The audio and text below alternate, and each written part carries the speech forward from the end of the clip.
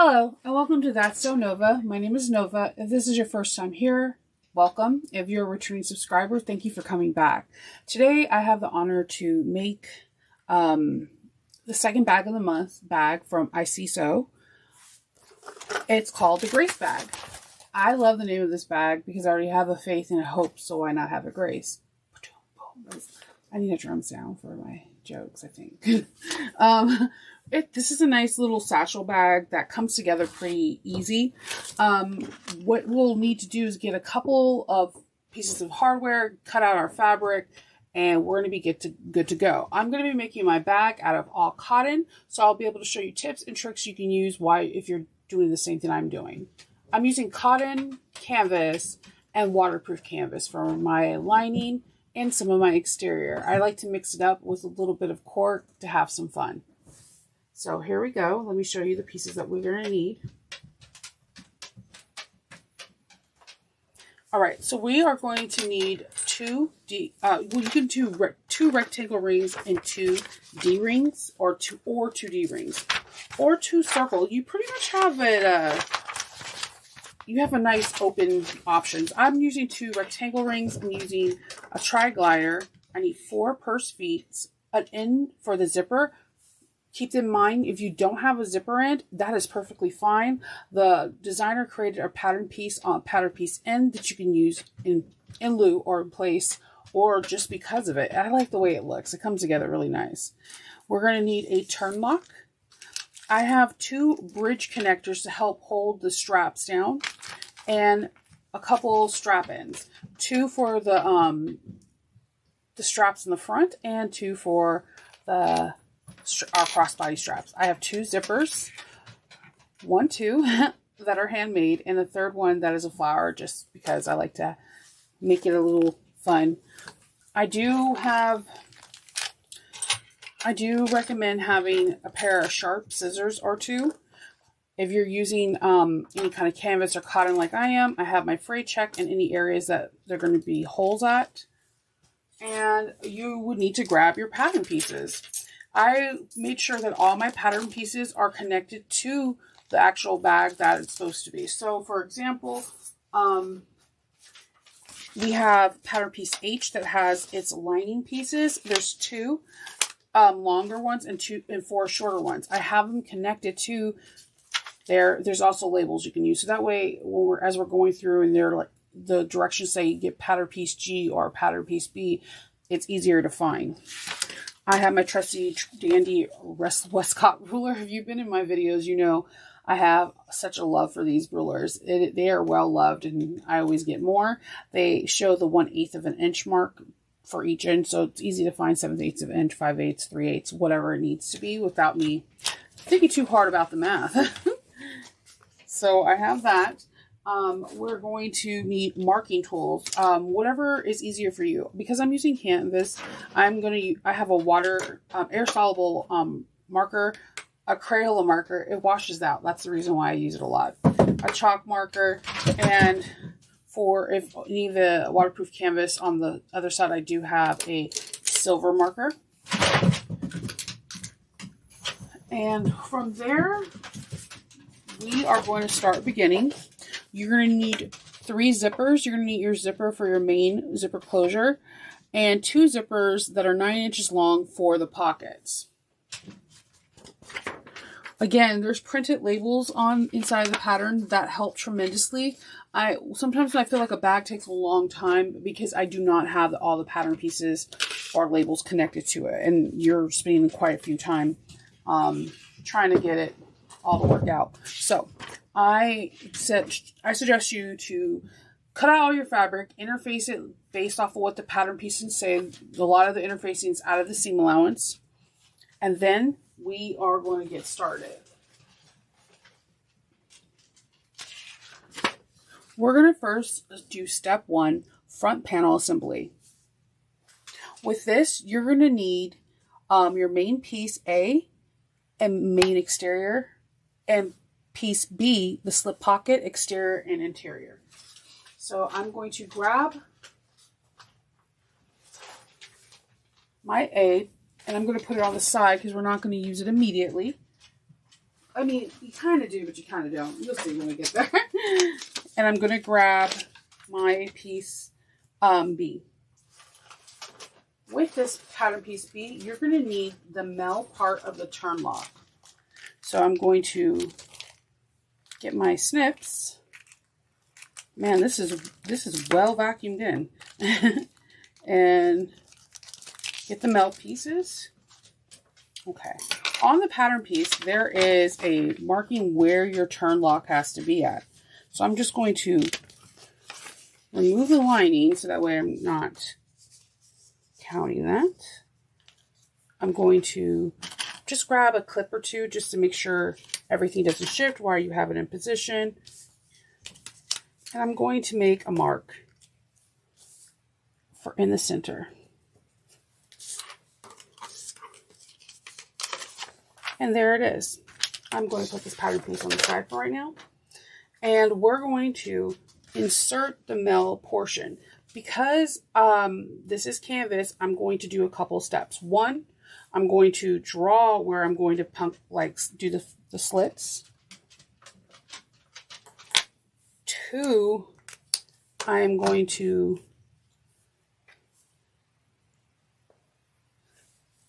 you know how like when you use, I use this fray check a lot and it always gets clogged though, like always. Like I use it a lot. I like fray check. I use it pretty much on a lot of things. And I like to put them on the slits before I cut them. And what I'm also going to do is grab a small piece of foam to help with for stability for the back lock. Because I only have Shape Flex 101 on here. I don't want to puncher through and it just keeps tearing because there's not enough stabilization. So you can just grab like waterproof canvas or foam, whatever you have available to you. And I'm going to draw the lines on this piece of foam.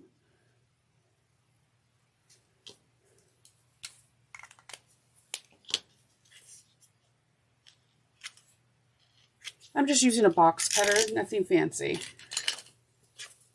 I'm going to insert the mel portion.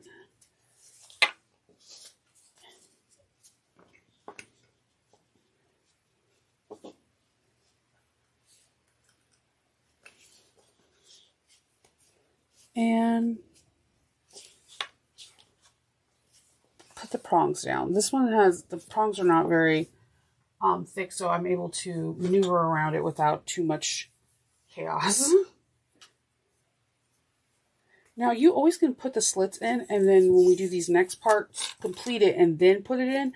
It's really up to you because sometimes it can mess up like your flow of putting the pieces together. So we are going to, we put the mel part in, we're going to go on to the next page, and we are going to put both slip pockets right sides together, and we are going to go up and across and down 3 inches. This is where my Tandy leather pen comes in really, really nice.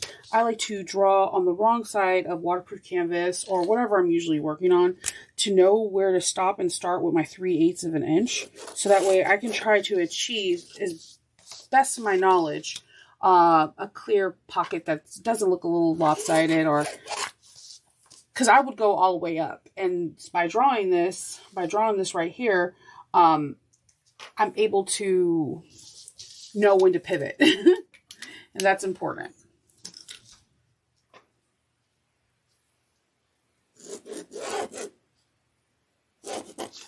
All right. So I'm going to take a couple of clips and clip them right sides together, trying to align them as best I possibly can. This is why I advised a few moments ago, if you want to wait to put your mel piece in, this would be the perfect time to wait. You can slip it in right after. Whatever's easier for you.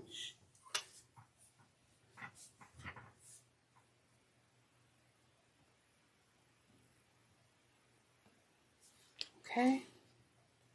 We're going to sew. I'm using 40 weight thread, a Mon thread that I got from Wawak, and it's a beige color. Let's see if it says it. It's number A5841. This is like my, you know how like most people have like a gray or a white that's a neutral color. This kind of like tan burlap color is my favorite color to sew with. It kind of goes with everything in my eyes. I think everybody should have like a neutral color that they like. And I'm stopping at each corner that I'm supposed to go down on, and then I'm pivoting.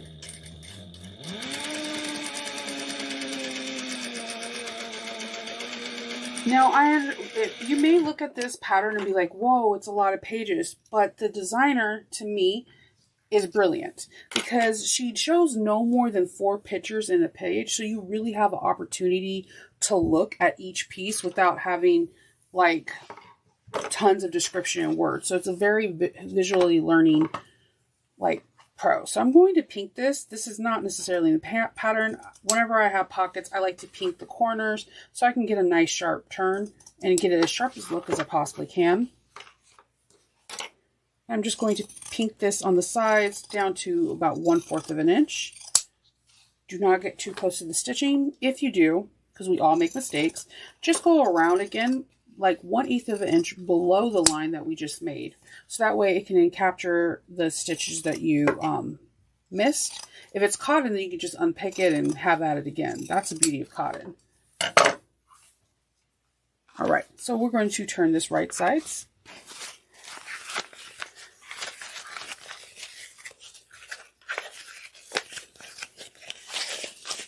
And I'm just going to stick my hands through and just really give it a nice clean. I'm just going to grab a boning tool real quick, or bone folder. Oh, yeah, I use a lot of these tools to help with the edge. Just like a nice blunt, not sharp thing that won't poke out the corner, help you poke out the corners without poking through them. Okay. I'm just rolling the seam.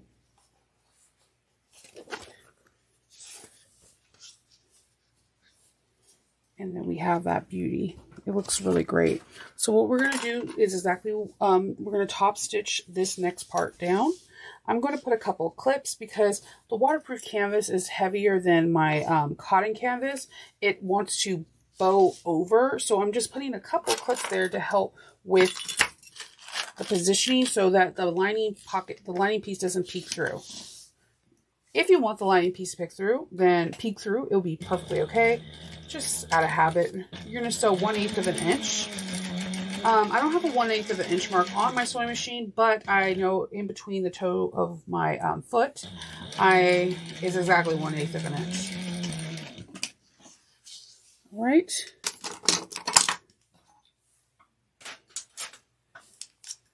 Taking the sheath off my scissors.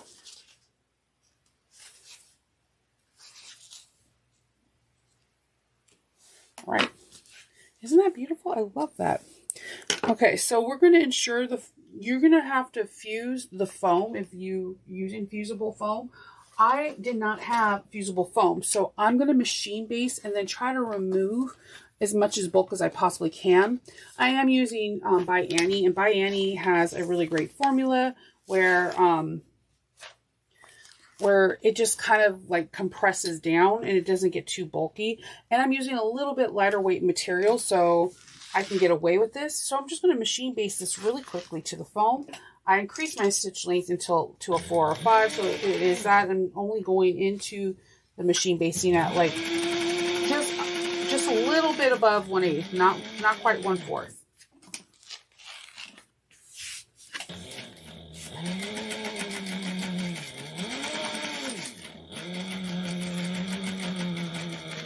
Machine basting also is a great way to practice the curves of the bag. so you can kind of get a feel for it.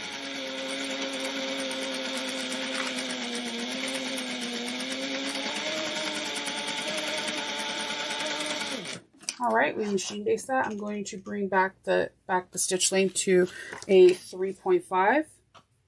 Actually, I had it at a 3, I think, but I'll say 3.5 because we're going to get into some a little bit thicker material.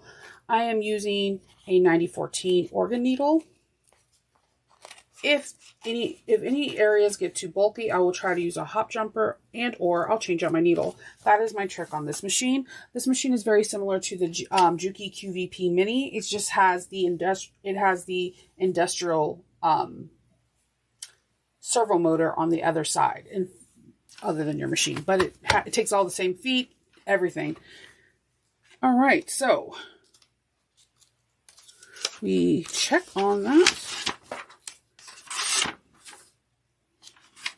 We are going to find our centers.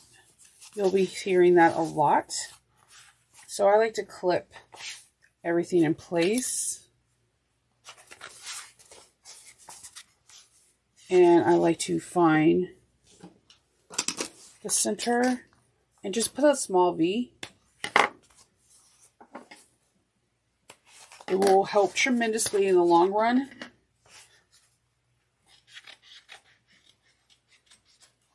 All right. Okay, and then I'm going to do the same thing here. I'm going to make a small V at the bottom.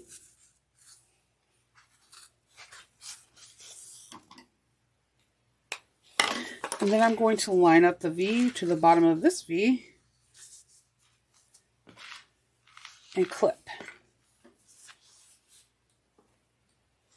Now, if you're a double-sided tape junkie like I am, you can put double-sided tape like 1/8 of an inch on the sides and on the bottom and not have to use it. If you're like me and you have to use it because you don't want to poke holes, if you're using cotton, you can just put a couple of pins in it and you're fine.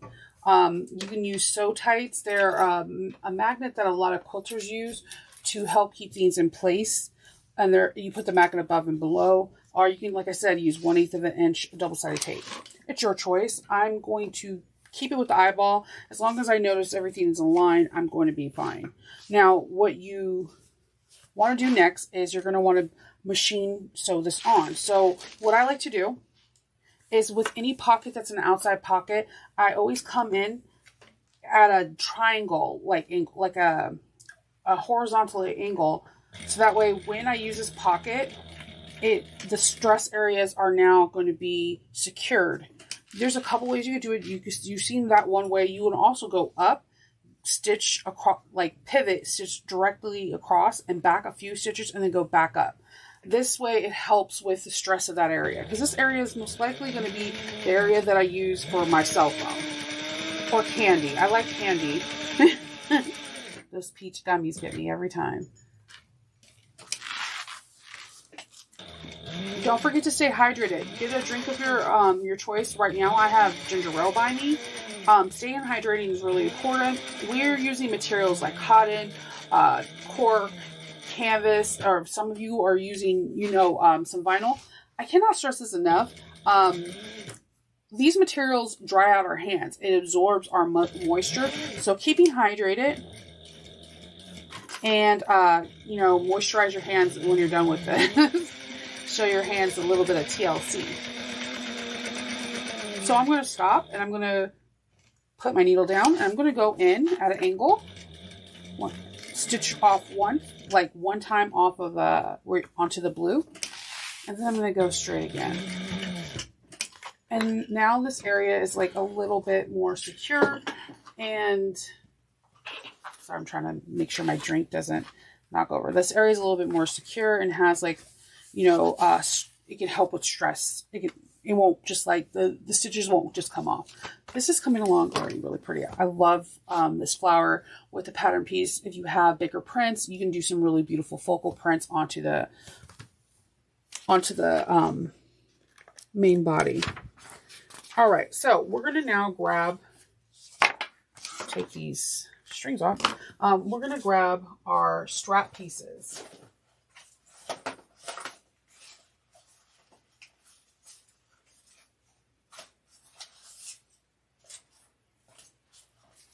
So many straps. There we go. This is going to be straps for your flap. Piece L. You're going to have 2 pieces that are long and 2 pieces that are shorter. We're going to lay the wrong sides up, and you want to draw a line down the center. I'm going to use this air erasable pen. I like the air erasable pen because it does go away relatively quickly. But I always tell everyone to do a test. I've had it where I had an air erasable pen that did not come out of cotton, and I was devastated because I usually write notes or something like back piece, strap, this, and I learned quickly that it did not work. If you're using cotton, you can use,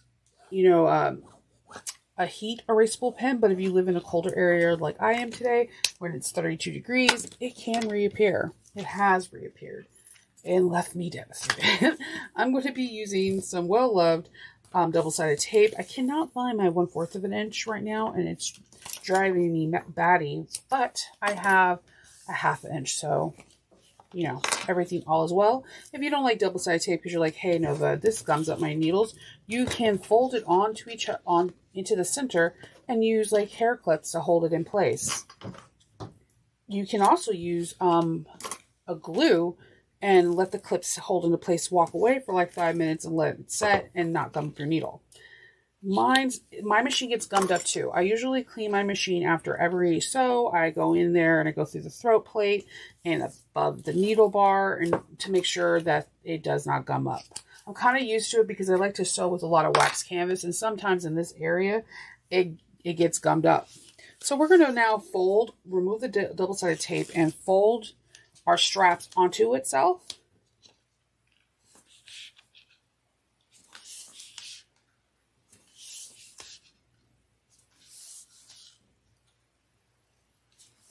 And that's good. Try to see where my seam roller's here. I usually like to give a nice little roll with a seam roller. It's like ironing the double-sided tape down.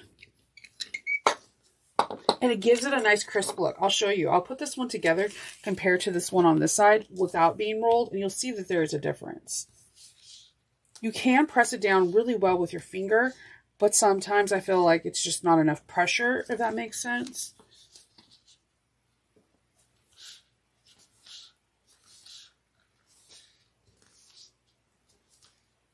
I love how these straps come together. They don't bulk up. See how it's curved up? This one's not. But then if you give it a little press with the seam roller, it weirdly like irons it. It's really kind of weird. I love it though. You can do this with cotton too. You can use it on anything. The seam roller trick, the first time I seen it was actually a quilter. And the first one I seen was an all blue one with a little powder blue will. Like I think it was powder blue with a dark blue will. And then they have been now coming out and bag makers have been using it. I love when we can use other references to help our sewing. Each fabric of sewing, whether you're a shoemaker, hat maker, a garment maker, a quilter, there are so many different, a tailor, like different avenues and so many tricks that all these sewists make that we can learn along the way as well as them.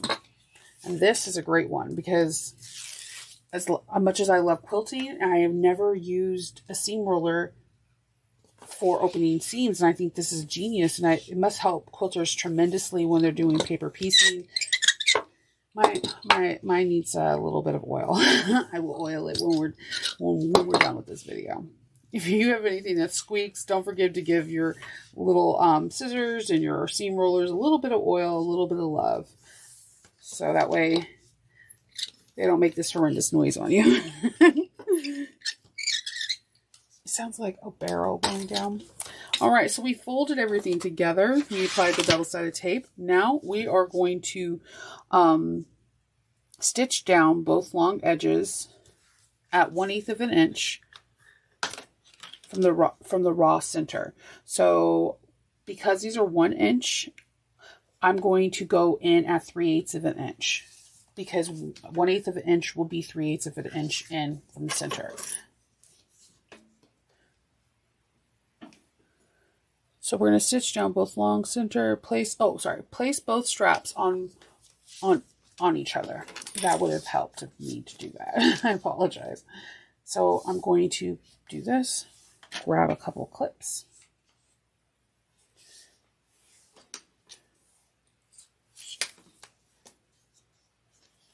So we're going to place one 9-inch strip onto the longer one. Then we're going to sew down 3/8 of an inch. Now you can use double-sided tape here in the middle as well to help everything not shift. And surprise, surprise, so 1/4 of an inch makes an appearance. So I would put it in the middle of your 9-inch strap.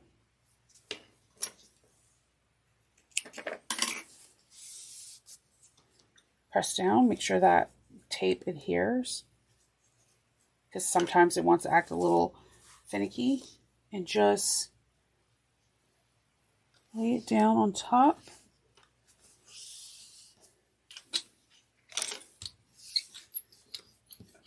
All right, and I'm going to do the same thing on this side. Grab a piece of tape.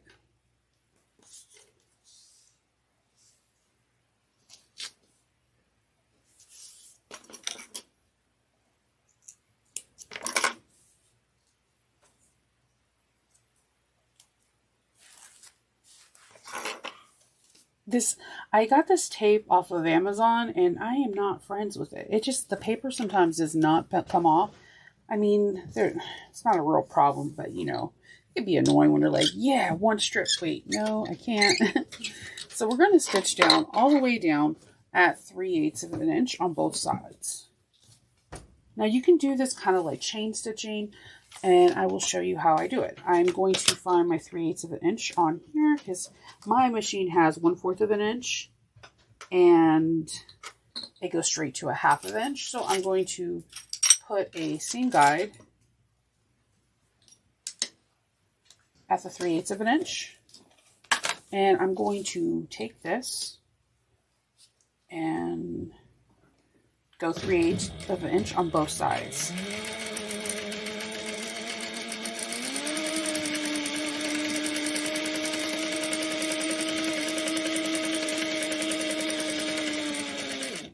And then I'm just going to bring the other one on the other side, right by it. And then I am back stitching one stitch at the beginning and end of each strip.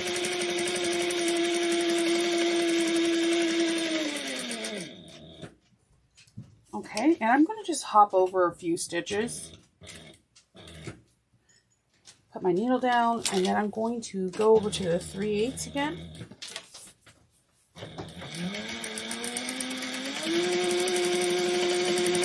When I'm sewing for a convention, I do a lot of batch sewing. So this is like a trick that I always do. It helps. I don't know if it saves time or thread. It just, I feel like it does. It may not.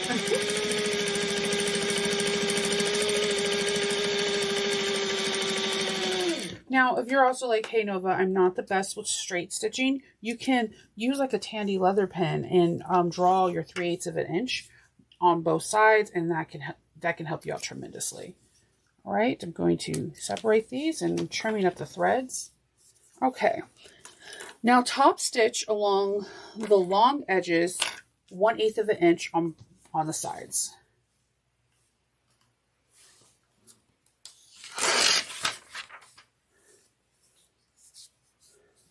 Let's see.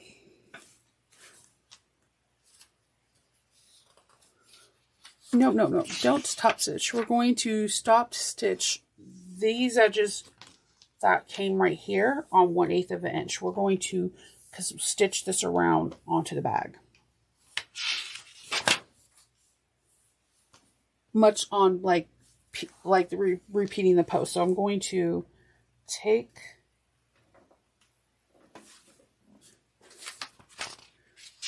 sorry, I'm just double checking I need to put my papers like eye length, like a book, like an open book thing, so that way it's easier for me to see. All right, so we're going to, right here where this starts and ends, we're going to top stitch. And if you want to, you can make a little mark on your tandy leather where to start, so that way you're not, if you don't trust your bobbin. Sometimes it's a complete perfect stitch on the bobbin, and other times I'm like, what did I do? The tension was so off. So I'm going to just back stitch a little bit and 1/8 of an inch. And then I'm going to go across.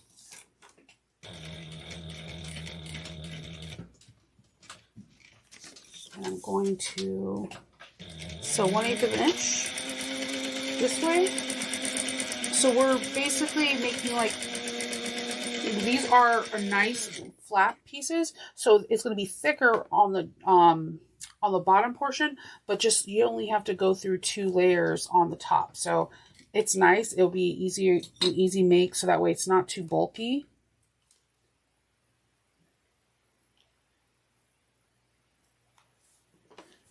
And we're going to do the same thing on this side. I like to back stitch 1 or 2 stitches. It's up to you how many stitches you would like to do.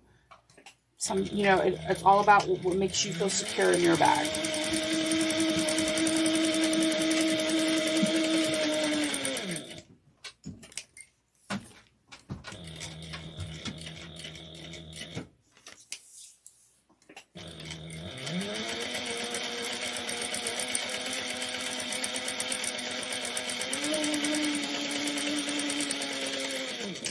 Okay.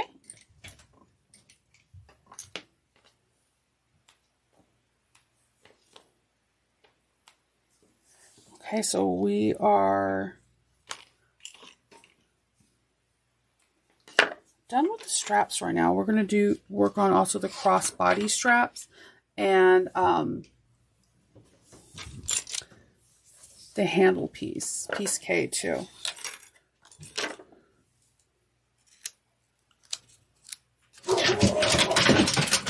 Right back. I apologize. I have an older dog. She's a little bit older, and every time she can hear a butterfly flap their wings, and she starts going off. So let's continue. We're putting together the strap now. It's 2 sides. You can do 2 tones. If you've been looking for a new way to put the strap together, this is really awesome. We're doing it very similar to what we did the straps with this adjustable strap. We're going to sew down 3/8 of an inch on both sides, or you can do 1/8 of an inch from the center, which winds up being 3/8 of an inch. And then we're going to sew 1/8 of an inch on both sides. There's a reason why I like this way.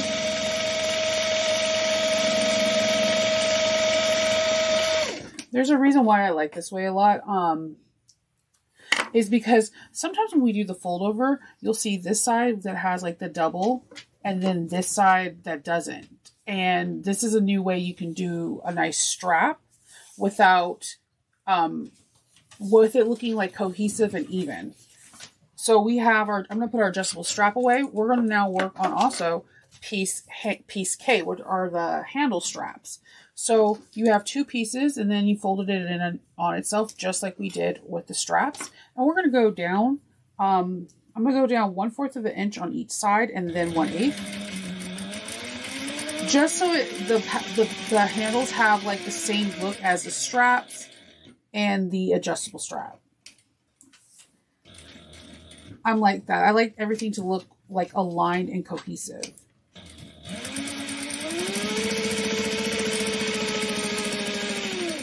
And practicing double lines is really awesome for top stitching, and it looks really, I like the way it looks. It has a real polished look to it. This is why you always remove your tails so that they don't get caught.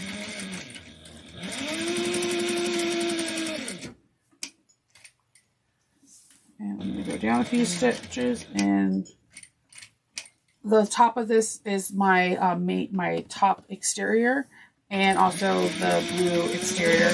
I wanted it to be two-tone because I didn't have enough to do the strap.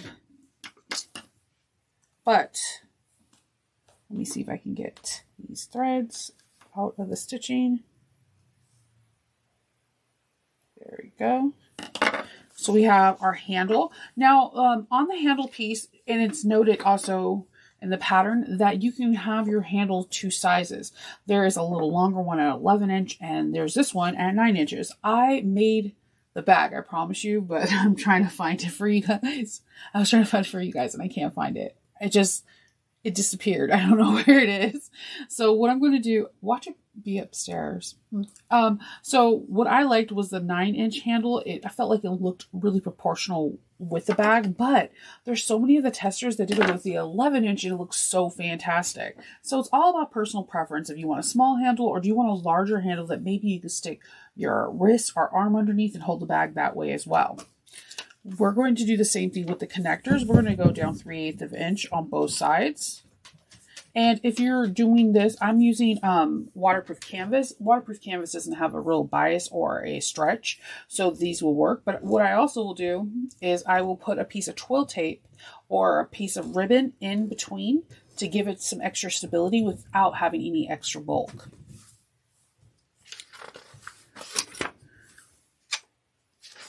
Okay, so we're going to prep our rectangle rings.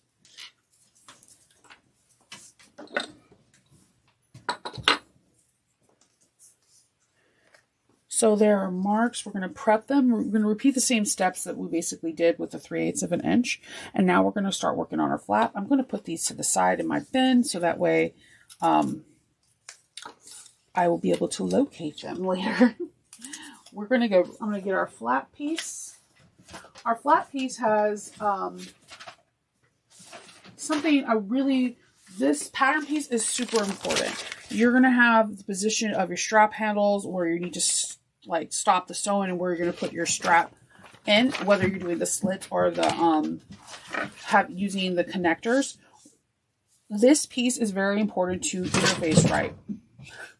I'm hoping my dogs don't bark. Because I'm using canvas, I use Decaville, and I stopped where the Decaville light is supposed to stop. And then I still use a little bit of Shape Flex 101 on the corner because canvas has a very loose weft and warp compared to cotton, and I didn't want it to stretch or fray faster. So I have that, but you need to be cognizant about not having any kind of I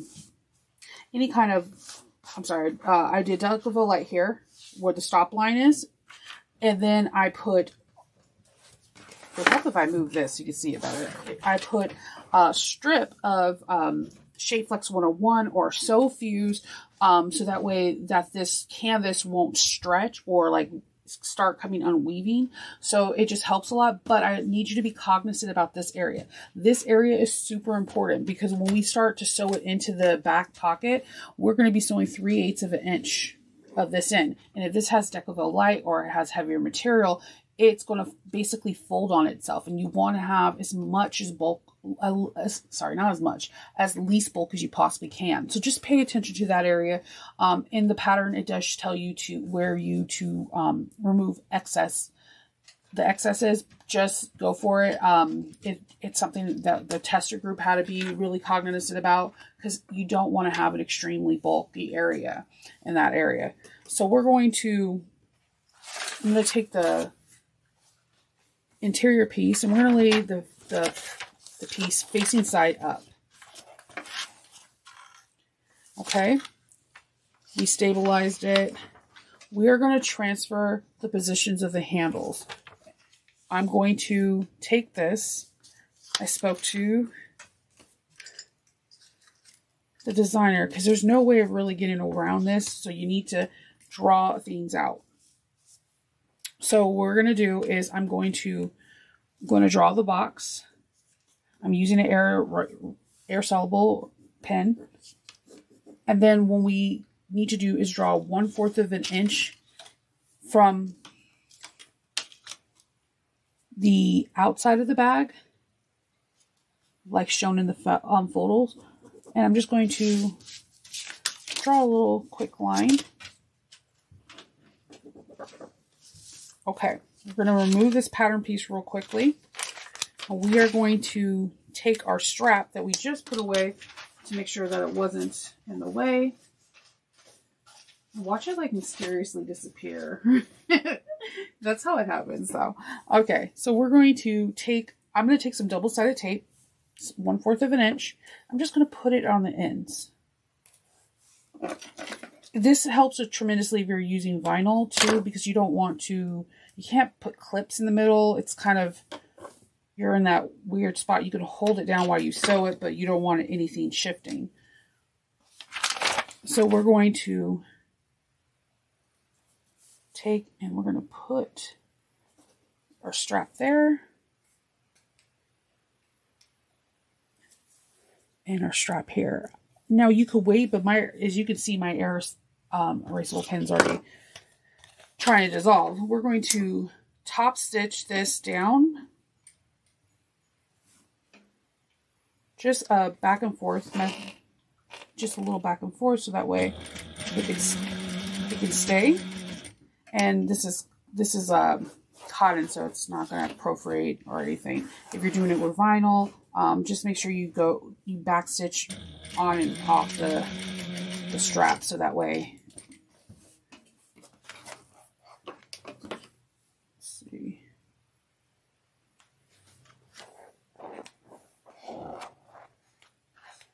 Getting all these threads. It's the same color as the thread, the bag, so it's pretty interesting right now. So we have done that part. I'm going to put the pattern piece to the side. And we're going to now, we're going to make some marks. I'm sorry, I put the pattern piece aside and we need it. We're going to make some marks. We're going to place each strap onto the pattern piece. I actually really like this because sometimes when they give you measurements, I don't know if it's just me, I mess up. So we want the thicker, bulky, the area that has two sides on the bottom. The one that only has, that is lighter on the top. And this is just the flat positioning. But we're going to put marks on the strap, so it helps to have everything positioned nice and taut. Okay, so we're going to draw the lines. I'm going to use my Tandy leather pen, where we're going to stop sewing.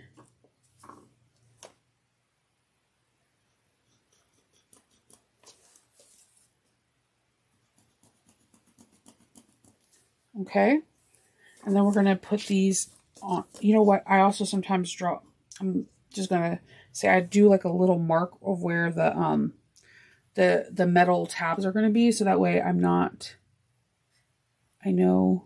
that everything's going to line up. I want everything to line up as nicely as possible. So we're going to top stitch this in place. I have so much stuff on my table. It is exactly 2 inches in. So what I'm going to do, get my handy dandy double-sided tape, and I'm going to put double-sided tape down just the center where we made those 3/8 of an inch mark, because we're not going to even touch that with the with our sewing. You can also use glue.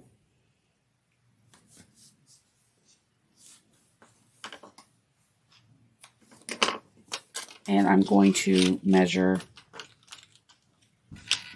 2 inches in. Make sure everything lines up. I'm going to remove the double-sided tape if it wants to come off. All right, so 2 inches in. I'm just going to make sure raw edges meet up with the raw edges, and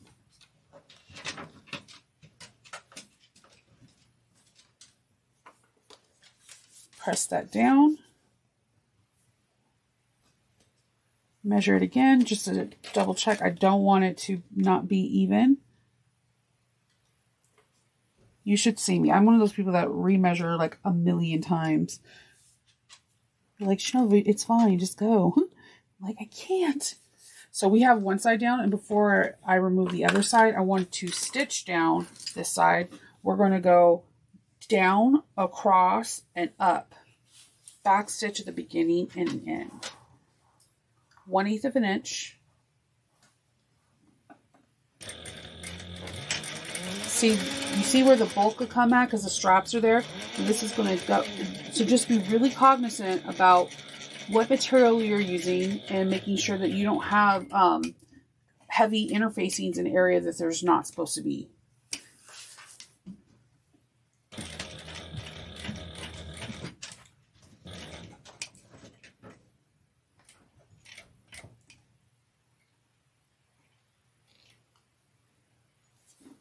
Okay.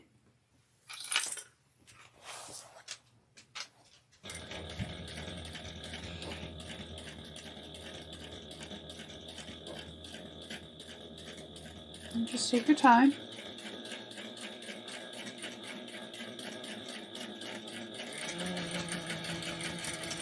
All right, so let's do this other side.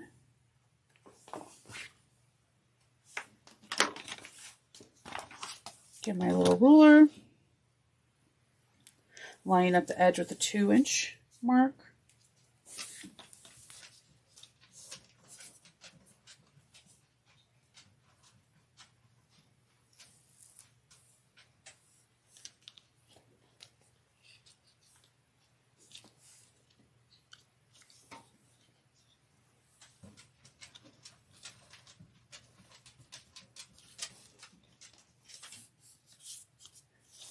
All right, and we're going to do the same thing. Go down 1/8 of an inch on one side and come across and go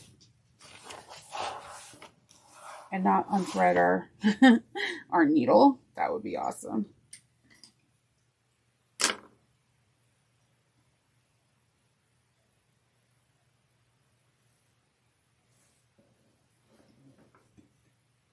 And if your needle is a little gummed up at this point, you can take a little alcohol wipe or a baby wipe and just wipe it down so that way it can help. If you have sewing aid, then you can use that as well. I might have to do it. I think my needle's all gummed up. It also could, sometimes it's like the brand of double-sided tape. Like, I kid you not.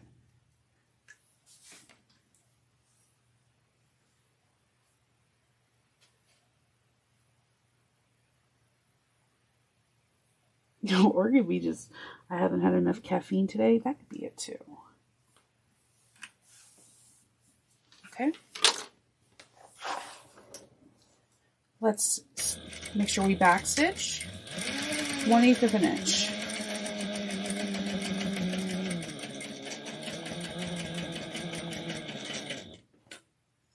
And stop, go down to the needle down position.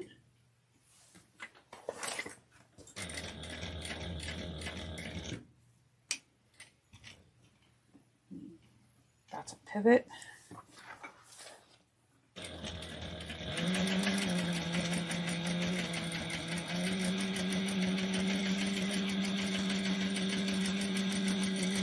And backstitch. Okay. So we have that all squared away.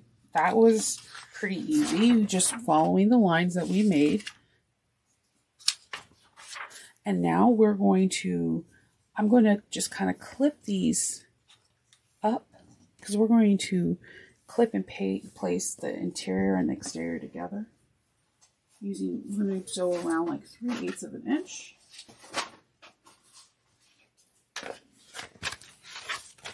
So I'm using the wrong side of the canvas, kind of looks plasticky and you can easily scratch it. The right side kind of looks like a woven. So I'm going to just clip this in place.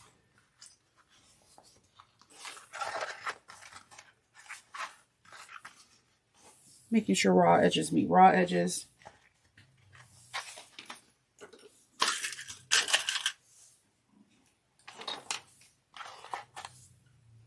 See?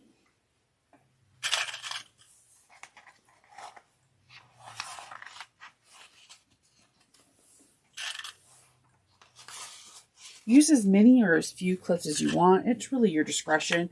Everybody does their own thing. I sometimes have to use a lot more because I want everything to line up. I like to use some clips at the top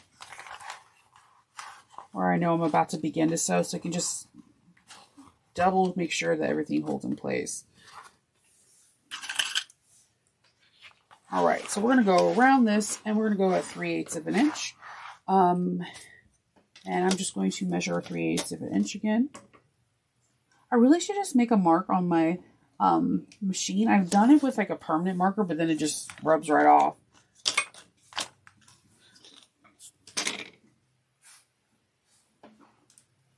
Okay. Let's see. Get my tails, have them to the back. Let's start. Back stitch well. I'm going to go back like 3 or 4 stitches.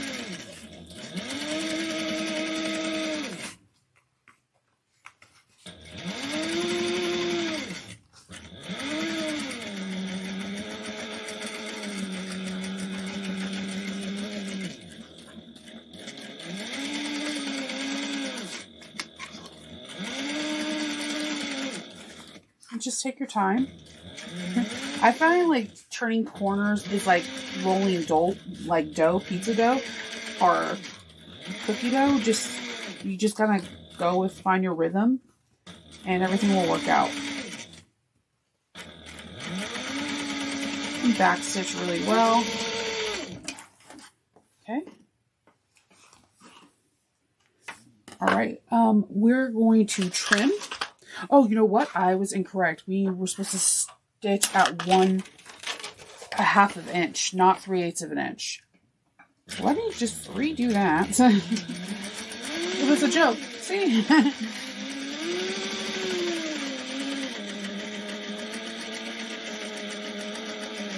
Half an inch, not 3/8.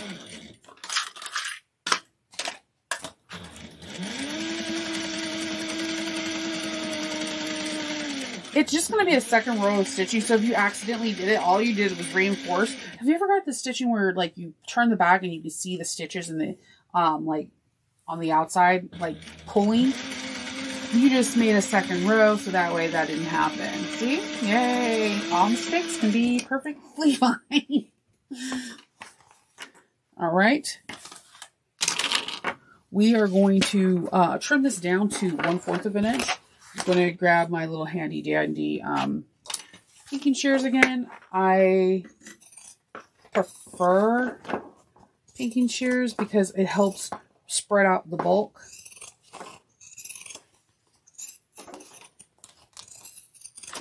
If you accidentally, have your pinking shears go into the first row of stitching, you're fine. That's a 3/8 of an inch. Just don't let it go into the 1/2 inch.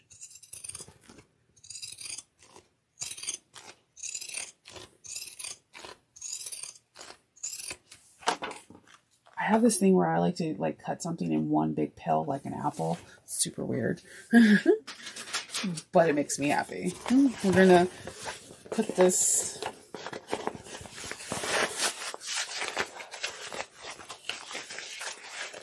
right sides out.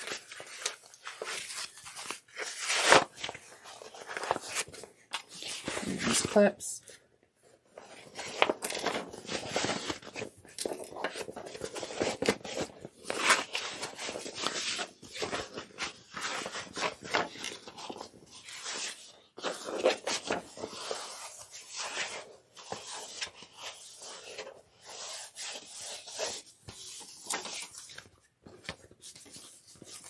Just make sure you poke out all the corners. And then you could, if you have cotton, you can take it over to your iron and give it a nice press. If you don't, you can use a seam roller and press it out, or you can just finger press it, whatever's easier for you, whatever's convenient and what you have at your disposal.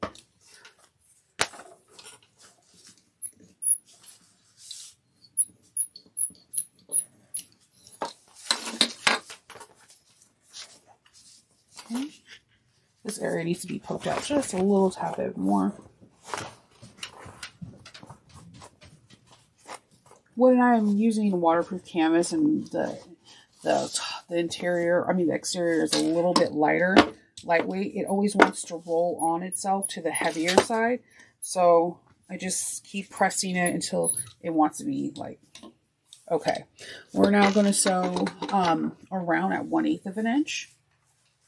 Now you can clip if you wish to make sure that the interior does not poke through to the exterior, or you can finger press it, whatever is easier for you. Back stitch.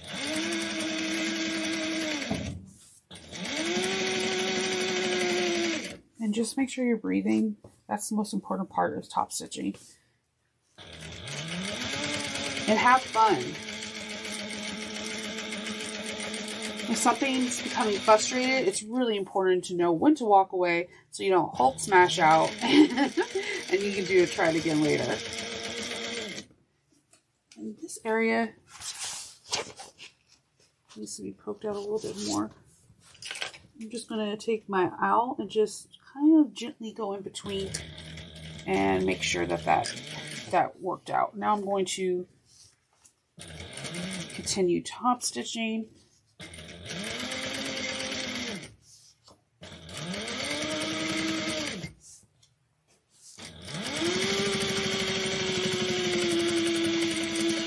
All right.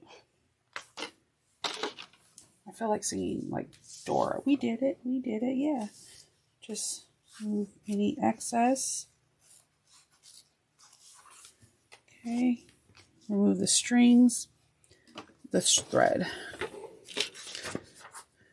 And we're going to get the back. We're going to put this aside temporarily. Isn't that pretty though? How nice that looks. It's going to be super cute. Oh my gosh. I didn't even notice this. Look. This is like, wow, that's pretty cool. I love when there's like happy accidents. It's the best.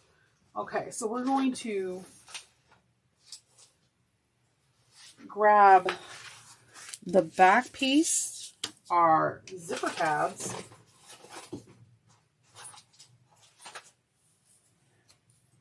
in their piece J, and 2 back pieces of H, the longer pieces of H.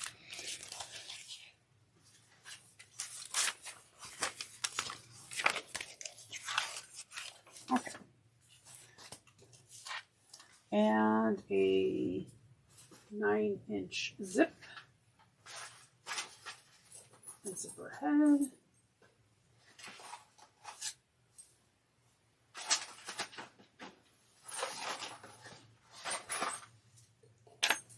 Okay, so we are going to put our zipper pull on.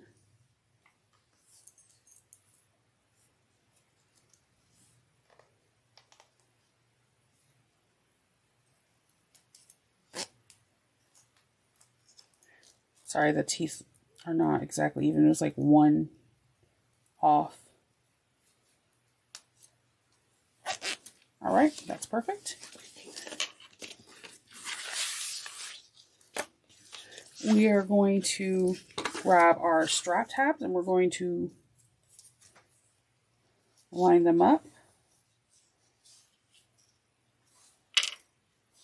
I like to put a clip there. And I'll do it again on this side, right sides together. We're going to sew this on at 3/8 of an inch.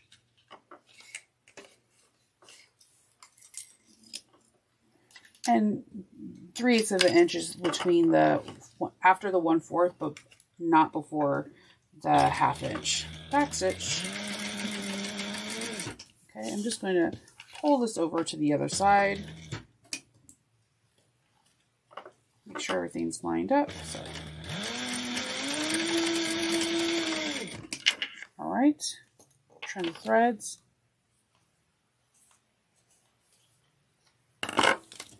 Then we're going to just pull the tabs over, kind of finger press it into place.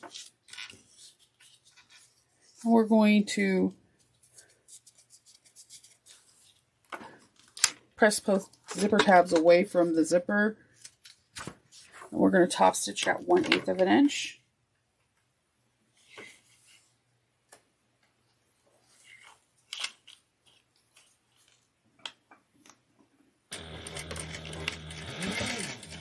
I'm just going to bring this one over.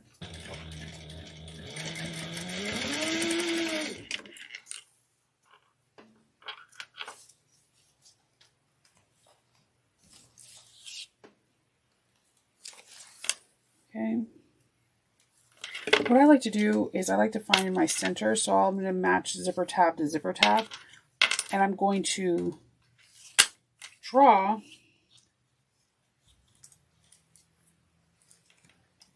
like a little mark, and I'm going to put it in the Crayola washable marker because the air erasable one might disappear. So just like a little mark, not going in more than 1/4 of an inch. So that way you know when you find your centers, everything's lined up the way it's supposed to be. So I'm going to do that now. I'm going to find my centers, little X. It helps tremendously just to find them. It makes life a little bit easier.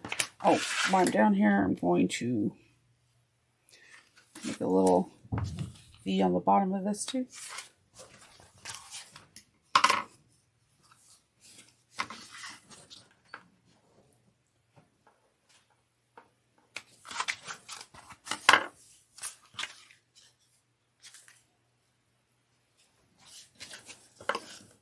You can put a tandy leather pen, or if it's cotton, put a pen in it. Whatever your method is, it's right.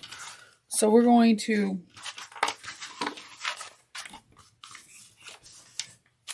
base stitch one pocket H, the long one. Just remember you have the long ones, and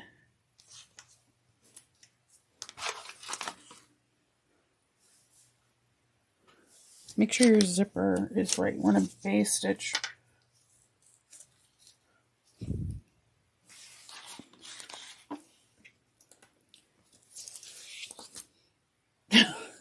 sorry, I'm just trying to make sure that my zipper is going the right direction. I'm putting the zipper towards me, getting pulled to the right side. We're going to base that in at 1/8 of an inch.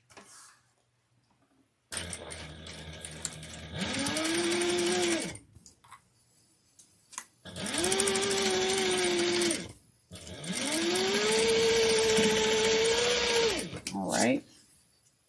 Trim the threads, and then we're going to sandwich this in with the exterior piece that's rounded. I'm using some clips to hold it in, and we're going to go 3/8 of an inch, and we're going to be cognizant of the zipper pull. If you don't have a zipper foot on, then just stop with the needle down and just maneuver the zipper.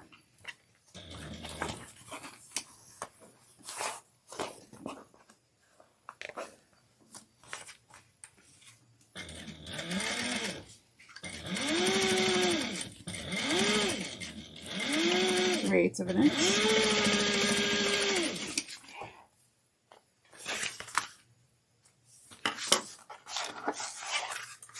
See, we put it in the right so that way it zips to the left later. We're going to finger crisp this down.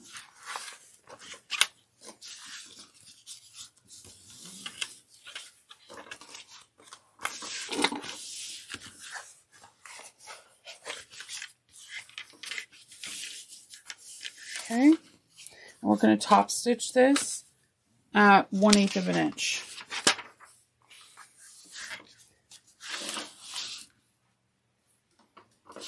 That zipper right thing always, no matter what, I have to read it like twice because you're so used to installing the zipper right to the left-hand side. But there is no right or wrong way to put in a zipper because we have some ambidextrous folks in my house, and we have lefties in our house, and they like when the zipper pull. They like when the zipper pull goes to the right.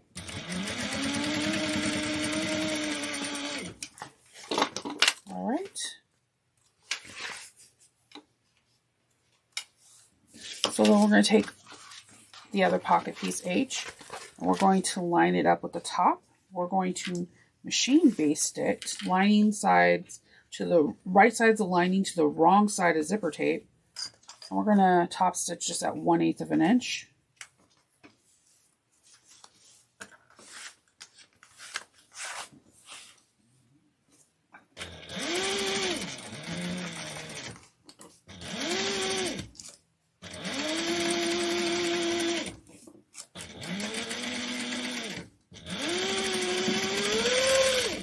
Okay.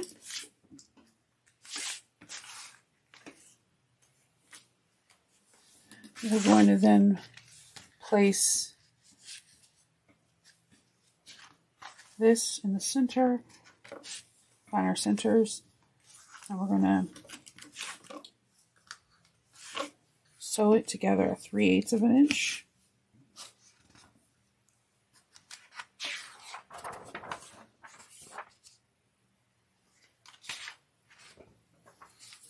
Hold on. Nope, we're not going to sew it together. We're just, got ahead of myself. We're going to grab our back piece, our flap. We're going to find our center. This is where the part I told you it gets a little bulky if you have too much, but I don't have a lot. I have a waterproof canvas and a little bit of shape flex so the canvas doesn't stretch. So we're going to find our center that we drew with the brown marker. And we're going to clip this in.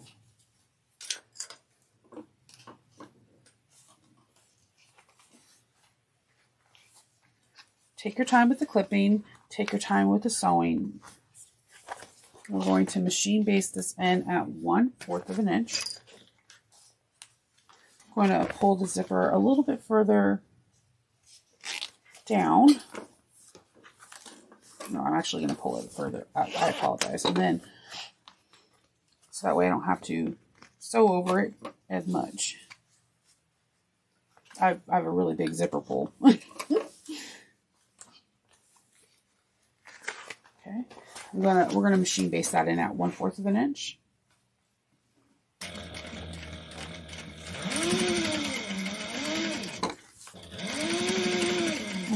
If I'm getting closer to where I know I'm going to have to move the pole, I'm going to have my needle down and kind of just maneuver the zipper back onto the other side, realign everything, and we're baste it.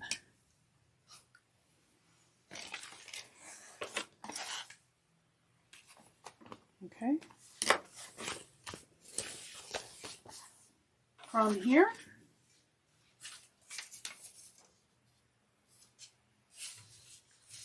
I am going to use the upper back. I'm going to use my extender, make sure that I have my centers.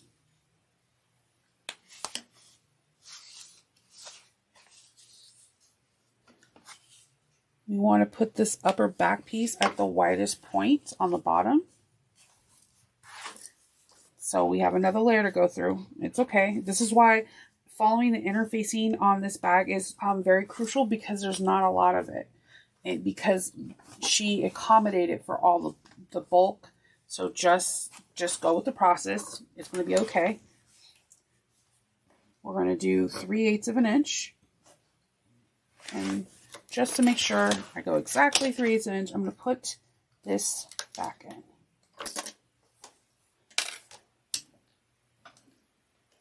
Okay.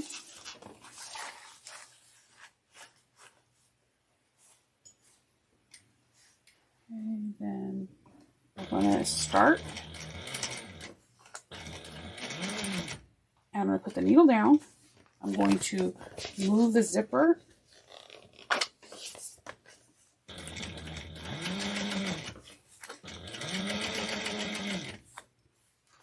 Put the needle down. I don't have a needle down feature, so that's why I say it all the time. Make sure everything else is still aligned. That's why we baste everything.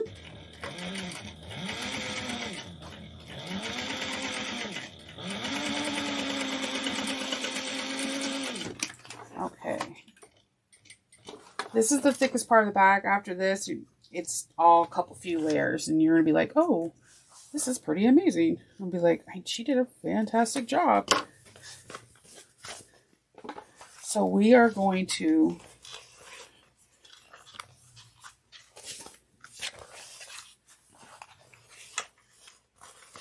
have to top stitch this. It could be a little difficult because it's a lot of bulk, but you got this. So what you want to do is you want to press the upper back exterior away from the top stitching. Press the upper back away from the flap. And then we're going to top stitch. And I'm going to move my not sew my finger. Yeah, that would be good. Don't ask me how I know. There's so many times I have done this. I'm going to, okay, we're moving the exterior part. I mean, the top stitching, we're going to move it away from the flap.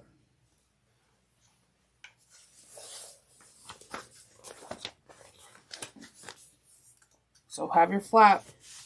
This is what we're going to top stitch. See, the seam allowance wants to go that way already.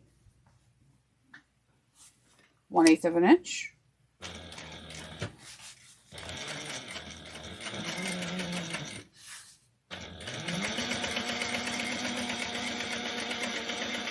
It's not too bad. This is not a walking foot. This is a regular, just straight stitch machine. And I'm on a 9014 needle. It's not too bad. So, look at that. Look how beautiful that is. I was having some fun with the color palette. I wanted a little bit of everything. All right. So, once we have that part done, we are going to close up the zipper. We're going to just go across and down, and then across again. We're going to just lift this little part up. Just 1/4 of an inch. We want to make sure that when we use the zipper feature, it doesn't just like, oh, my change and my money is inside my bag. Yay. I've actually had that with a name brand, where the lining was not closed off, and it wasn't open in the pocket, but like this one little small pocket, and I had to like hand sew it closed, and I was really upset because I got this as a gift. I got it as a birthday gift when I was like 19, and I was like, oh, I'm not supposed to be sewing this. But luckily I knew how to sew, so I mean, you know, hindsight's 20/20 kind of thing. All right, and make sure you're going to have a little bit of a difference. You can trim that off if you want prior to sewing it. I just leave it there. It's not going to affect it. So what we're going to do now is we're going to go get the, you can fuse your foam, but again, I didn't have fusible foam, so I'm just going to like machine base this bad boy on. And then I'll cut off the little extra tidbits. So I'm going to machine base this at 1/8 of an inch all the way around. I'm going to go to a 5 stitch length.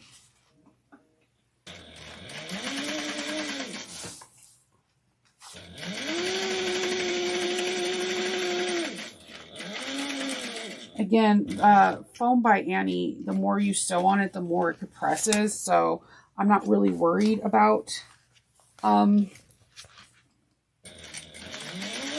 it being a little bit in my seam allowance because I can cut away.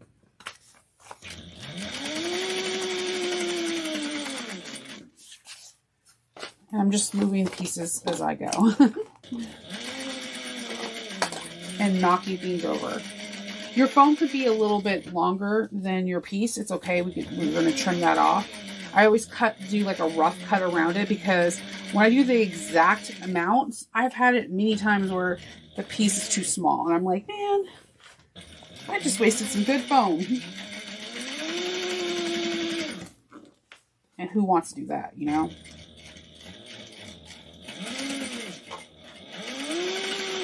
All right, so now I'm going to trim the excess foam and those little puppy ears, the excess tab.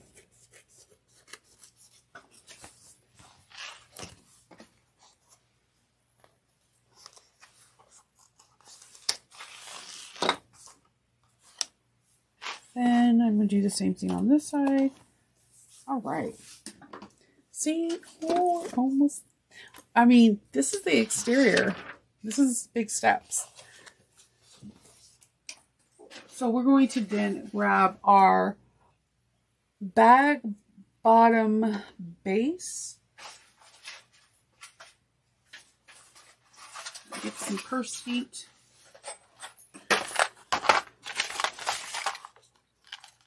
We're also going to grab our connectors.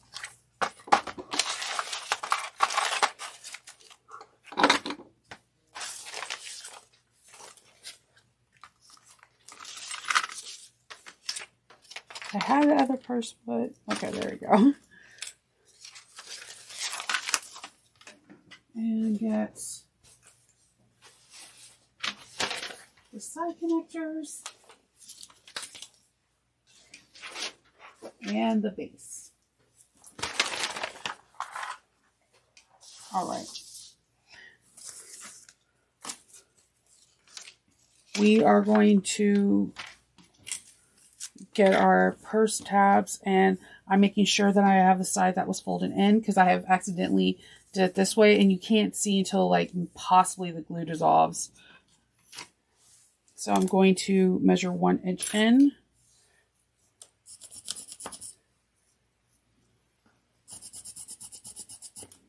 And then I'm going to grab some double-sided tape.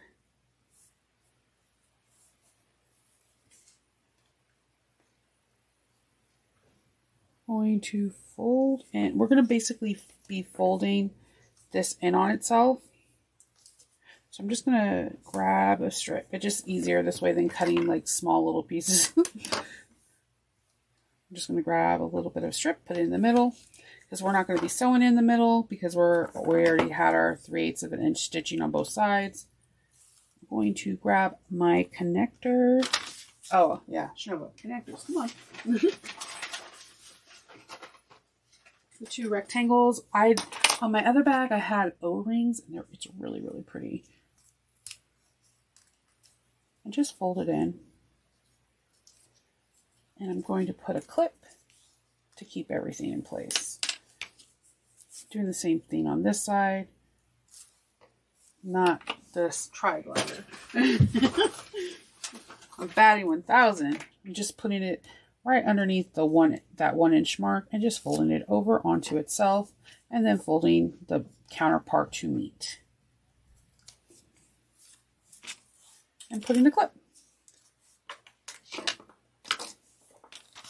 And we have that all squared away. We're going to get our side connectors, our side gusset pieces, piece E. And what I'm going to do is there on piece E, there is a line where you can start your connector. I'm just going to use this. All my tools are really squeaky. Use this incredibly squeaky chalk pencil and just go across. This wipes off with just like any kind of brush. And I'm going to find my center. I'm just going to make a line so that way I know where to place these. Finding your centers is like the main point for everything. It will help tremendously. And while I'm here, I'm just going to make some V's.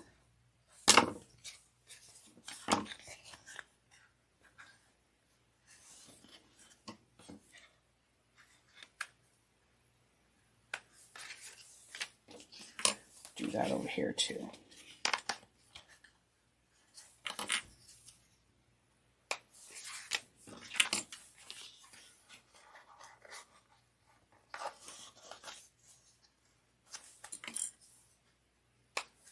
All right, we're going to be doing a box around, up and around. So what I'm going to do is I'm going to grab some more double-sided tape and You're like, you must have a never-ending supply of this. I feel like it's our best friend sometimes. I also like to use medical tape sometimes because it's like a light paper one and it can hold everything. You can sew over it. It makes life easier. So we're going to just sew around a box. I like to position like that little line that I put up there. I put it in between the 3/8 of the inch, and I grab my ruler again, and I just kind of, I'm going to sew a 1-inch box. And capture the other side, but I'm not going to hit the hardware. So I'm just going to draw a line. See, there's that little line. I'm going to follow it. Put our little thing right there.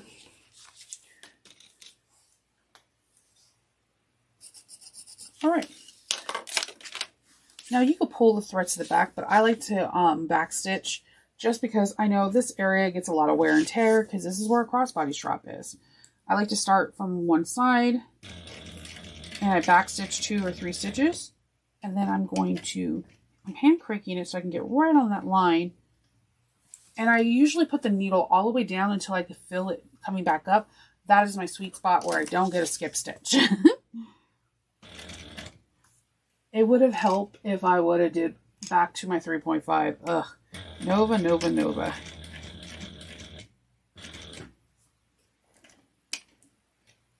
Down and a little bit up. And then I'm going to grab an owl and just kind of poke inside the underside. And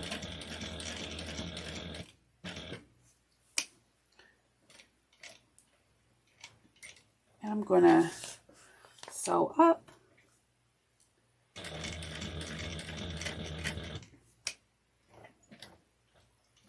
Down, and it goes up, go up this side, and back stitch.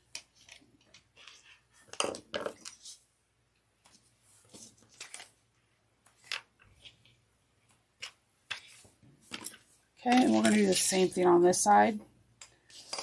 When I go back around, I like to go back up to back stitch. I don't know why. It's just my little method. And letting clips fly too. That's my method. And then stepping on them like little Legos.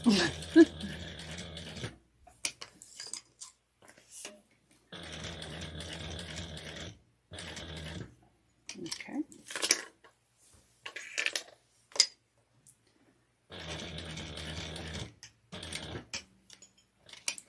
All right. We have our connectors on. They're looking super cute. And then what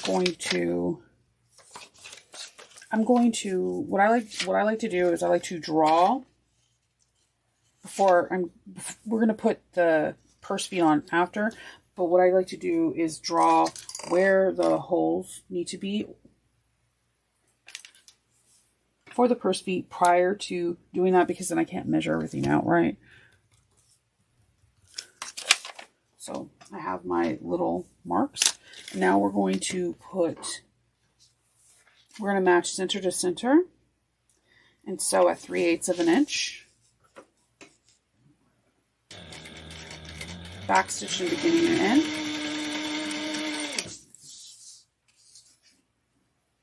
And then we're going to butterfly this seam open. You can use your finger. If you have a seam roller, you can use that. You can use double-sided tape, or you can hit it with the iron. I'm going to kind of do this. I call it like the pancake method. So I take it, I flip it, and I held it down. And then I top stitch. We're top stitching 1/8 of an inch on both sides. So I'm going to go down one side. And I'm going to hop over like 2 little stitches. And go down the other side.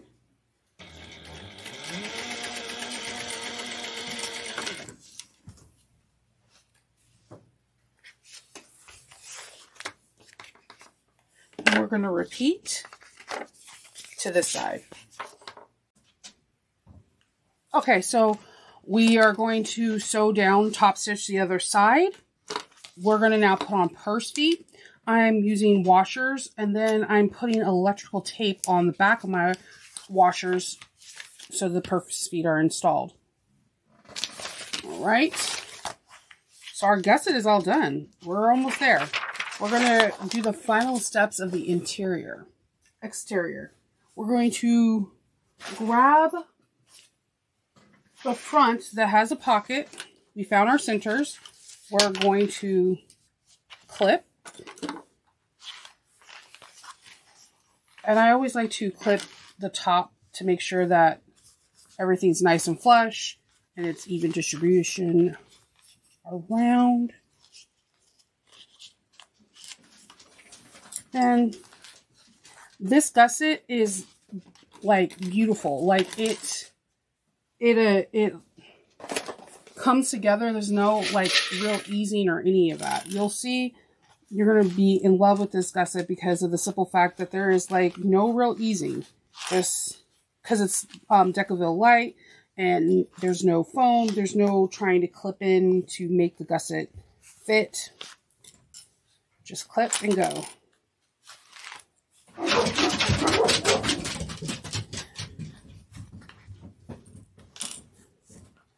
Let's see.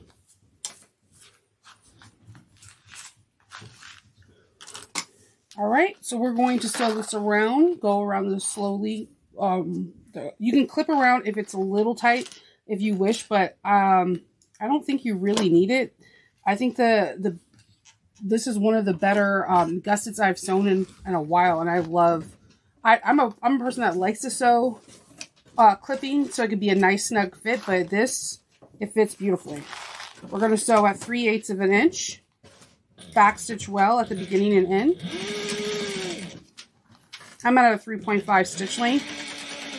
If you're working with vinyl, you can try to bump that up to a 4 if you wish.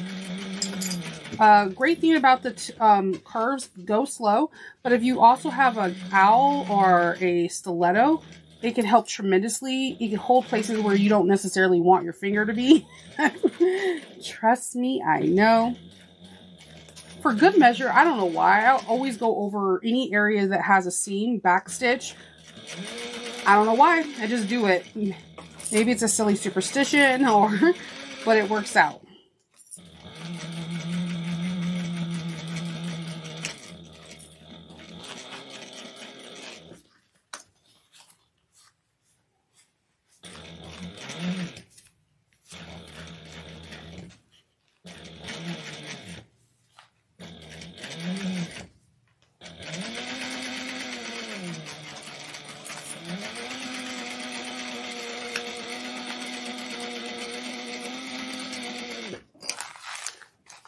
Okay, so we have one side done. I'm going to trim these threads. Make sure you're doing the same so that you don't get unnecessarily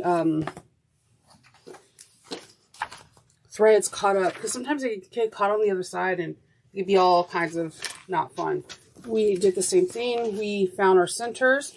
So that little V we're going to clip together.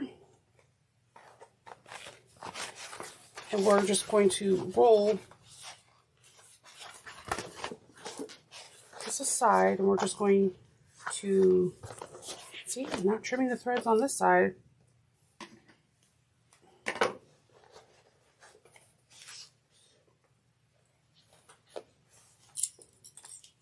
We're going to clip.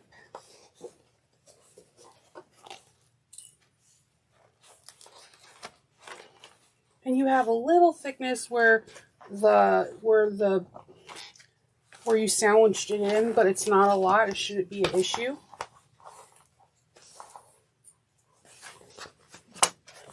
And I'm going to clip at the top like I normally do. Just move this little bit of bulk on the side.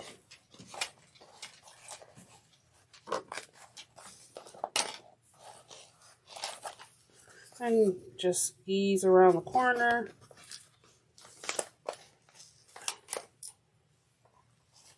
use as many or a few clips as you want. There's some people that, like me, I'm an over clipper, but it helps me feel comfort. Like, so it makes me feel like, okay, I did some, it's not going to move. It's not going to,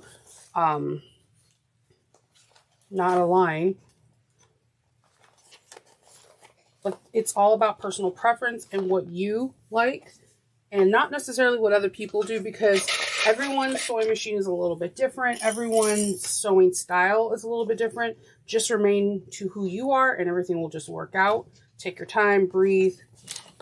So I bet somebody can probably sew up a whole gusset without clipping. I bet you bucks.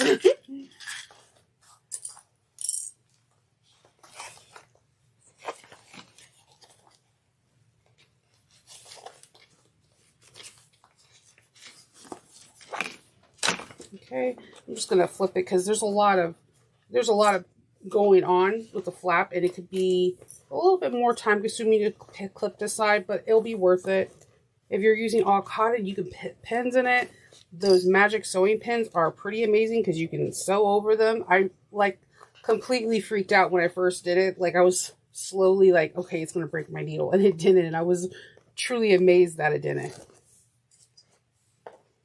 All right, so I'm going from this side. I'm obviously now moving this pin. It helps to put the hardware down, flip it down, do whatever makes it easier for you. Okay, and we're gonna go 3/8 of an inch. Back stitching pretty well. Like, I'm going 3 or 4 back stitching forward and back. And take your time. And like, I over the seams, I don't know why, I always backstitch.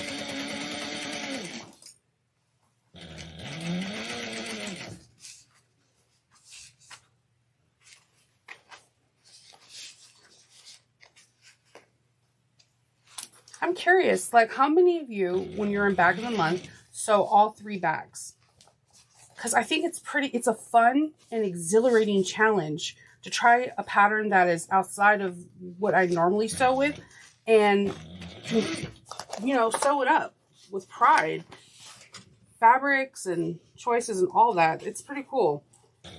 I love the concept of bag of the month because I have met a lot of new designers because of it.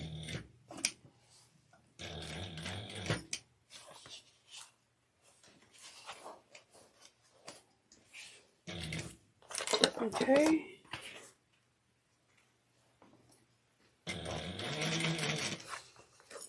And take your time. Breathe. If an area gets kind of misshapen, take your time. If the wrinkle is above the stitch, it won't show. The pucker shows if it's underneath the line of stitching. So take your time. And this area could be a little bit taxing because there's a little bit more. You have to deal with the weight of the flap and that, but it's fine. Just breathe and sew, and it's all going to work out.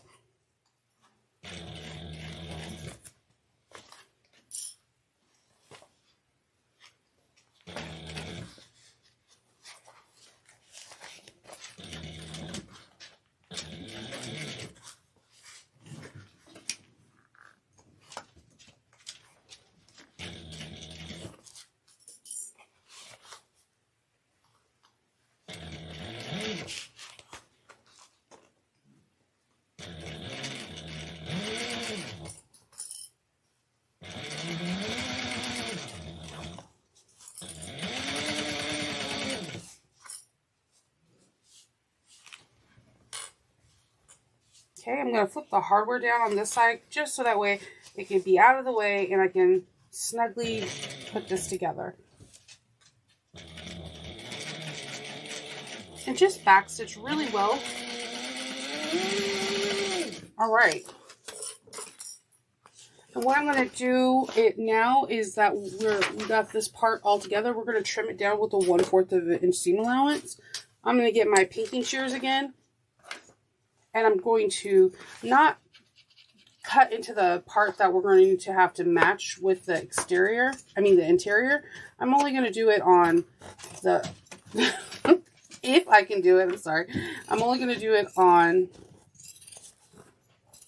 the seam itself, especially the curved part. I like to pink. We're only going 1/4 of an inch. If you accidentally cut in your stitching, you can go 1/8 of an inch around again, and it's not that too bad. But if you can try not to do it, then that's what you want.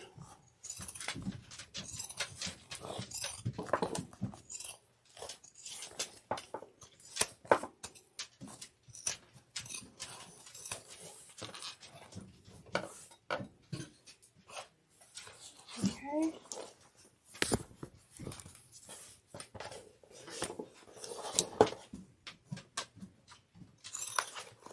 I like to not flip these so I can have them as flat as possible when I have the bags together and I'm making them one. It just makes I feel like it makes my life a little bit easier, but I think I need to sharpen my pinking shears. And I don't sharpen them myself.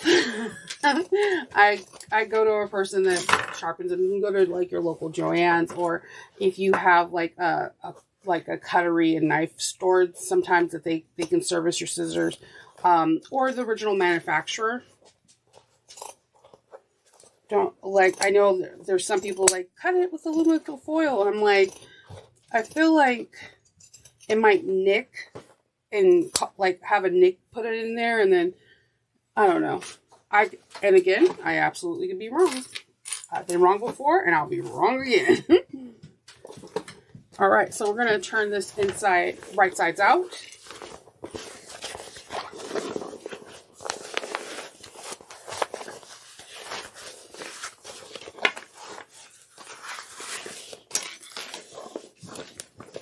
We're just going to pull this out.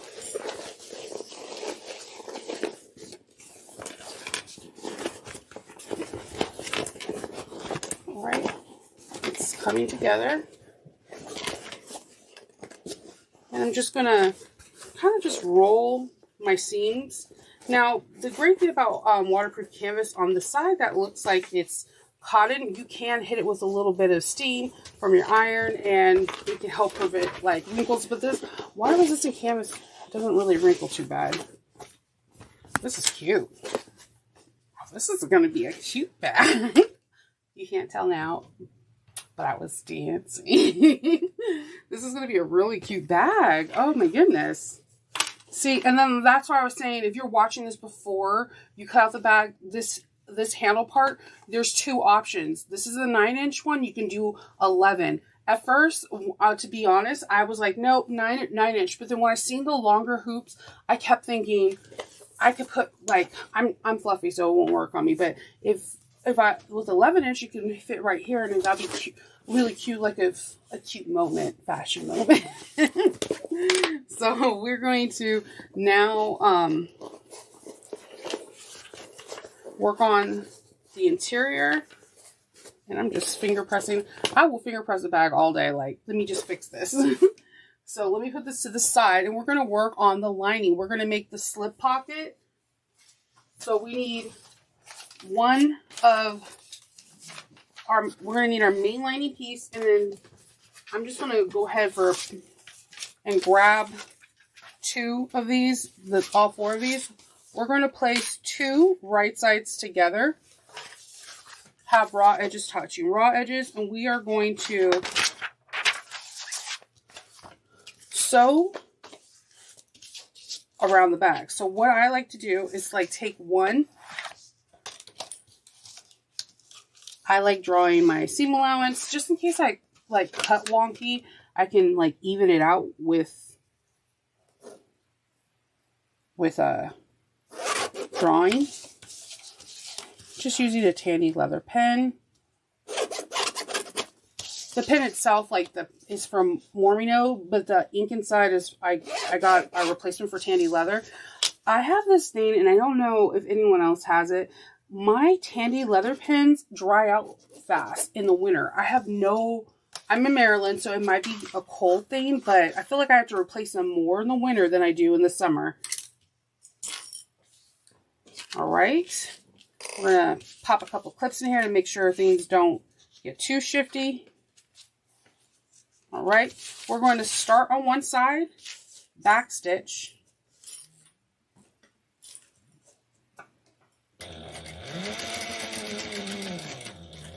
Stop in where I drew the line.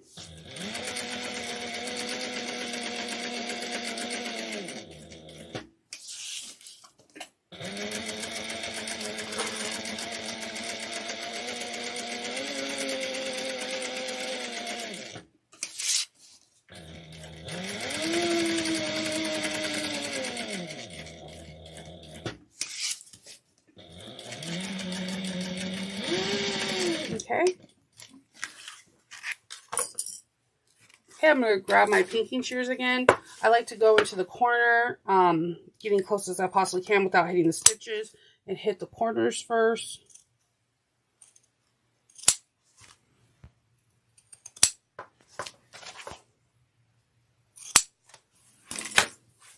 And then I'm just going to trim it to the 1/4 of an inch seam allowance. I think I just cut my nail. And I'm going to not trim the opening. So I'm going to just do like a V going into the stitches, like towards it. And everything else I'm going to trim down to a 1/4 of an inch seam allowance. Not cutting into my stitches. Again, if you do, it's not the end of the world. Just go around it at 1/8 of an inch all the way around and you'll be fine. It'll be 1/8 of an inch smaller. No one's going to notice. No one will know.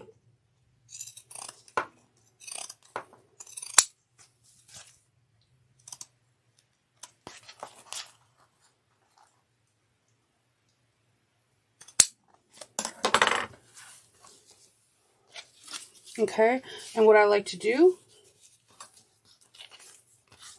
is if this was woven, or you can lightly touch it with a iron on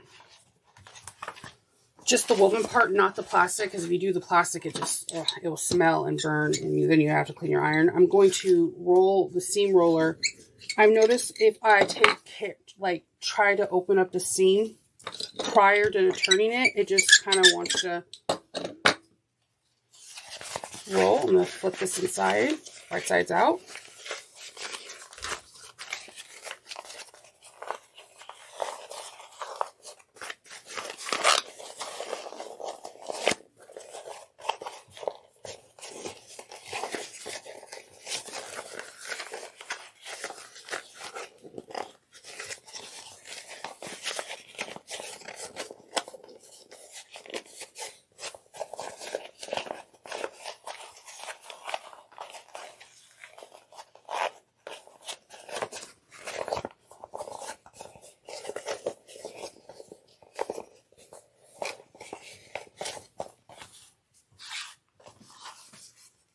And I can't, where did my little, I'm all looking for my, my little turner thing so I can get these corners really well.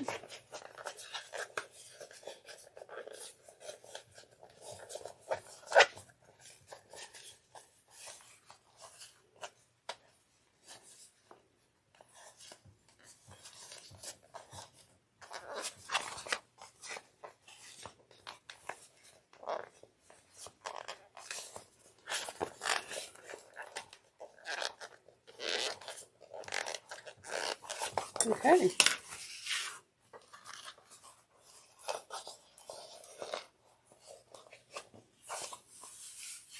Okay, I'm going to, you can get it even further to get a nice crisper. But I always get to that point where I feel like I'm going to poke through. And I have poked through a lot. So we're going to top stitch one of the sides. You can do it 1/4 or 1/8 of an inch. Whatever you like your top stitching preference. And I know, you're already saying, wait, you got the side that was turned. But see how well it looks? It doesn't, I actually like it when it has like the area where it folds over, because then it looks like it's purposeful. I know, I'm odd. So we are going to find our centers. And then I'm just going to snip, snip. And we are going to place this one, we're going to place this 1 3/4 from the top of the edge. I'm going to trim these threads a little bit better.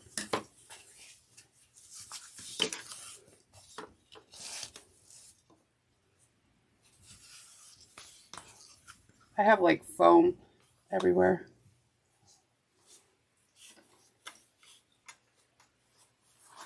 Okay, because I'm using waterproof canvas and this is in the center, I'm going to pop a couple pins in to keep it center. You could put a line, a double-sided tape down the bottom and it will keep everything from not moving. But against what I've been told, I do pop a hole because for some reason the holes don't show. Have you ever just like ripped out like from a seam ripper from waterproof canvas? It's more resilient than we think it is. So I'm going to stitch 1-2 stitches on, and I'm going to stitch 1 stitch off, come forward, and right underneath this row of stitching that we made, I'm just going to go forward 1, 2, go back 2, and then go 1/8 of an inch all the way around.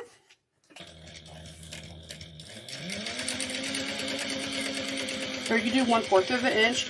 I have a tendency of doing 1/4 of an inch just in case I like go off track. It happens, but if you do, you're at 1/4 and everything's caught. So I'm going to go all the way forward, go 1 stitch off, 2 stitches back, go in, 1, 2. Well, I did that fast. Lock those stitches in and go back up. Now you lock those stitches in. This has reinforcements of when you slip your cell phone or candy. I'm really for you to get candy. I'm just going to throw that out there. It's nice and reinforced. All right, so we're going to work on our second pocket. Our second pocket is going to be a zipper pocket. So what we're going to need is one of our pieces, and we're going to grab a pattern piece. The pattern piece H, which mine have already seen better days. I'm going to fold it back to where it was, and I'm going to clip this in place. My pattern, I'm rough on my patterns pieces, I know. I apologize. So I'm going to kind of finagle this a little bit. I'm going to draw my box. You can draw out the lines and measure them because there are measurements, but there also is a pattern piece that's there to help you. And I'm going to move that, and I'm going to connect the lines.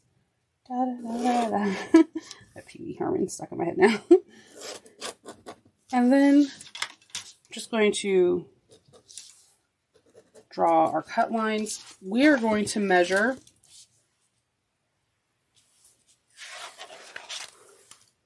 the piece, pocket piece on the main 1 inch down.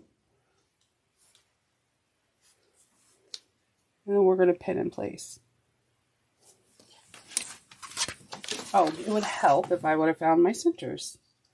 I'm going to crease this and not lose this. And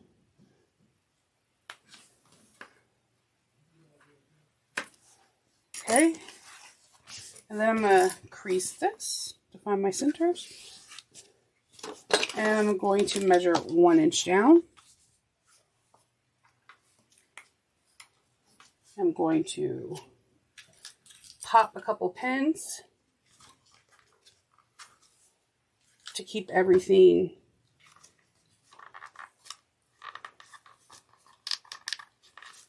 centered as much as I can. I'm going to reduce my stitch length. I usually like to reduce my stitch length when I'm doing a zipper pocket because I can get a nice tighter, to make it a nice easy box. I'm going to remove my pen.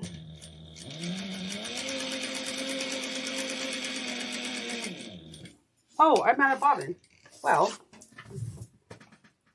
let me change that real quick. I do miss a domestic when it like warns you like danger, Will Robson, you're almost out of bobbin.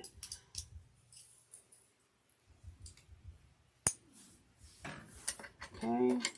I mean, at least it happened now versus us top stitching the bag. So there's a plus.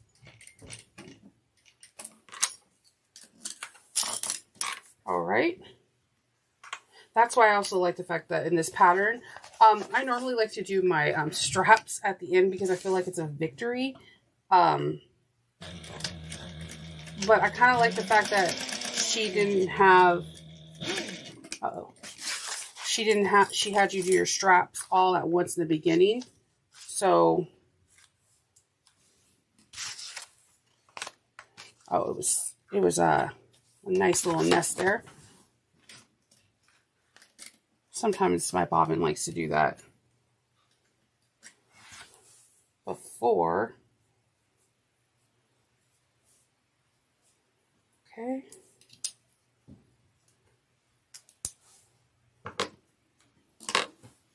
Gonna have a nice little nest of threads when I'm done.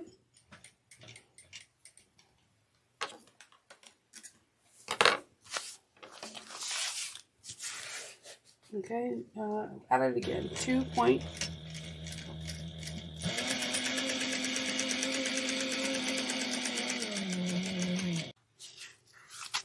Okay, so I sew with a 2.0 stitch length all the way around. It's nice and taut and I can get the corners a little bit easier. I had some nesting, but I fixed it. Sometimes if my bobbin's too full, I get a little bit of weird nesting action.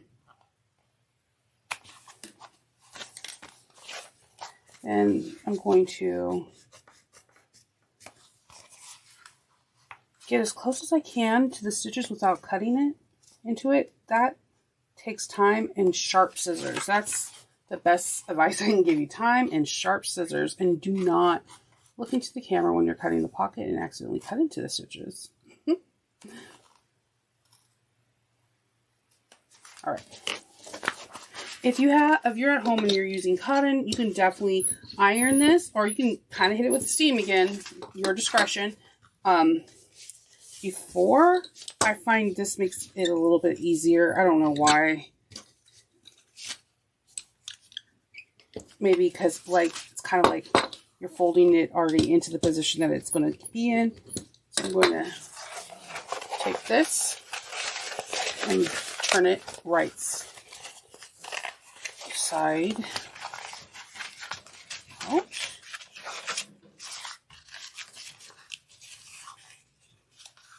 And while I'm here, I'm just going to crease roll my seam.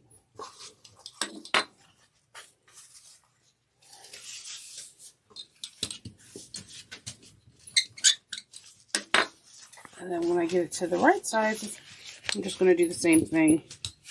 Just letting it know this is the position we're going to be in. We're going to grab one of our other 9-inch zipper. And then we are going to grab our zipper pull.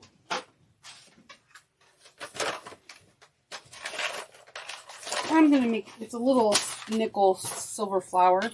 I love having decorative pulls. I'm going to kind of singe the ends, or melt, better yet. I'm going to put, oh, before I open this, I usually like to do my zipper tape. I don't know why I like to do it before I put the zipper pull on. It's just personal preference. You can use 1/8 of an inch or 1/4. Heck, I've used 3/8 of an inch when I had it on hand and I couldn't find either one of them. Whatever is easier for you and makes you comfortable for you, you know. Personal preferences. You always hear that. Okay. Then I'm going to grab my zipper pull.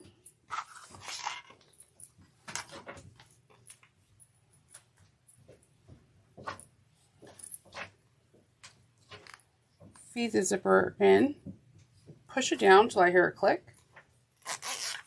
And I just put my zipper pull in the middle.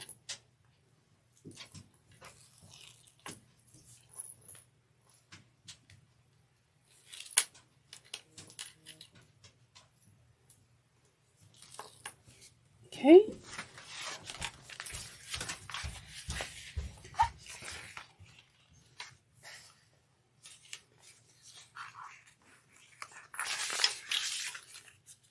And just now I'm going to kind of adjust the zipper, trying to get it as center as possible.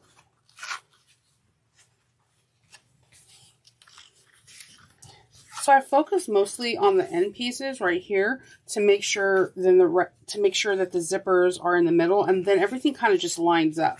So with this style, we're going to sew all the way around, and you can pull your threads to the back, but I like to back stitch over the teeth because, again, that's an area that most people have the zipper pocket open and they put things in and out like their wallets.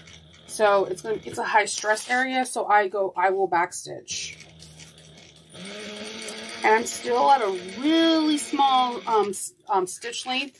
If I was doing this with vinyl, I would be at a 3.5, but because this is kind of similar to a woven to me, I'm at a 2.5, and I know you're like, Shanova, I always hear that you need a longer stitch length, and you're absolutely right.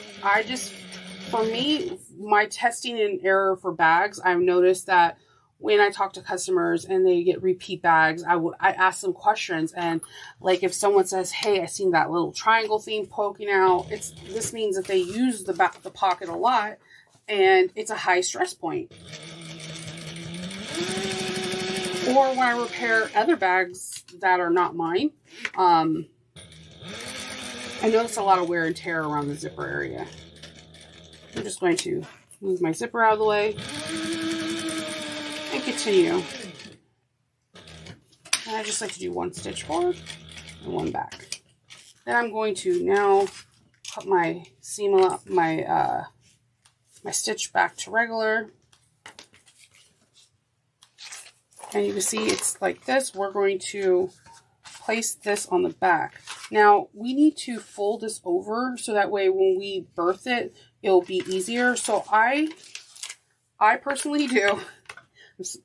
I am a double-sided tape queen. I like to tape 1/4 of an inch double-sided tape, and you'll see. You're not really going to sew through it, but it does make a little bit of a difference when you're trying to fold these and keep them together.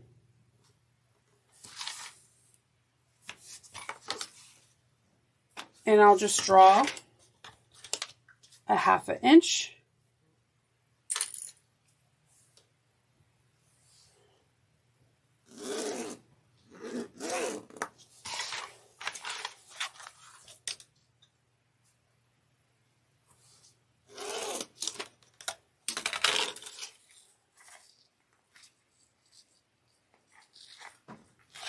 And I'm going to fold it to that line.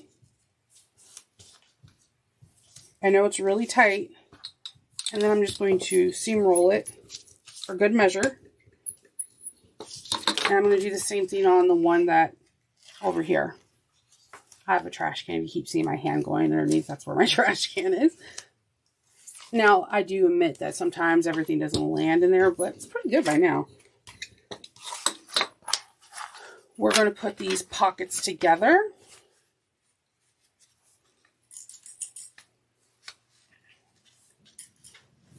And we're going to sew going up, across, and down. We're going to backstitch really, really well on these areas because we're going to be using this for part of the birthing.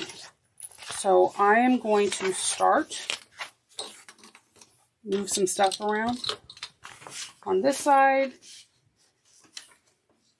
And I'm sewing a little underneath 1/4 of an inch. I'm going to backstitch tremendously right now. I like to go one stitch off, and then I'm going to try to I'm going to veer this towards the V area, and I'm going to backstitch a couple times on that. Because when we're pulling things through, we are forgetting about the tension that's going into this pocket area.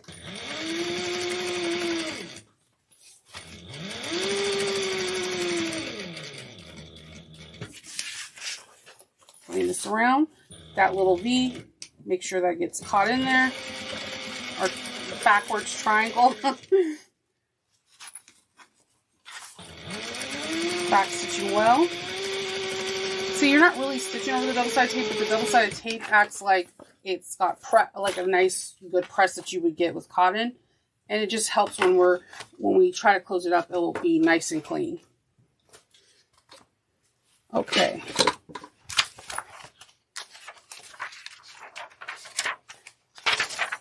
We're now going to get your 12-inch zipper. And on one side, I already completed it. You can hand sew this down. You're going to measure 3/4 of an inch in, make a mark. And I have this mark right here. Then you're going to fold it onto itself. Then I grab, apparently, a really crooked pin. And I'm going to put it through the layers. And not my skin, hopefully, again. Blood, sweat, and tears, am I right? I'm going to apparently rethread my machine because I am just batting 1,000. If you hear water running, I work in the basement, and the washroom where we do our laundry is like right next door. So sometimes you'll hear tumbling and or the water draining from the wash machine. I apologize. Let's see. And I'm just going to do a couple stitches so that way it can stay in place. And then what I do is I trim the threads and then trim this so it's flush, not cutting into the zipper, just cutting the ends off. And then I milk the threads. And be careful with the fumes. Someone told me, and it's very true, that there's polyurethane, there's plastic, and inhaling those fumes cannot be good for us. So try to have a fan or like burn it where it's melting, not in your nasal passage. I know that sounds weird. So we're going to do a little bit of measuring. On the zipper pocket, we're going to measure 2.5 inches from both sides. So you're going to grab your handy dandy ruler, grab some chalk, and get that. We're going to do this with the other side as well. The other, as I drop my ruler. All right. 2.5.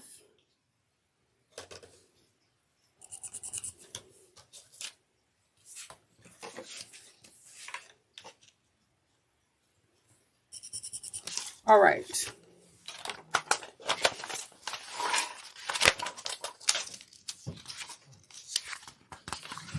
We are going to lay the lining piece. I always like to start with a zipper pocket so I know my zippers are going in the right direction.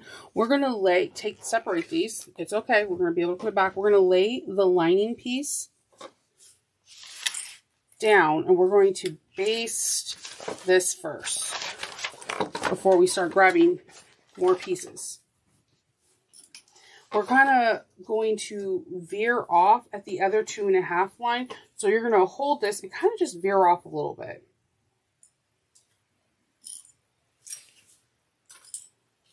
It helps if you have different color clips, because if you have red, you know, that could be a stop. You know, have green clips, or, you know, have a pin system like that too. Okay, so we're going to just like base this on at 1/4 of an inch. It's not a lot to sew through, but so when you get to that area, just veer off. All right. Trim those threads. We're going to grab our 2-piece F for the recess zipper. As you can see, I already have the centers marked. So I'm going to take the longest part, because there's a shorter part and there's a wider part. It kind of bows out. So make sure that the widest part is connected to it. Match your centers, and just be cognizant of your tail. So when you're getting close to that, just pay attention that your zipper tail isn't like twisted. So we're going to sew this based at 3/8 of an inch, and then we're going to do right sides together. I mean, based at 1/4 of an inch, and then we're going to put this part together at 3/8 of an inch. And I just back stitch a little bit over where the end was, just to make sure I got everything caught in. And when I get to the area that we have to veer off, I'm going to keep this as straight as possible at an angle and continue to sew.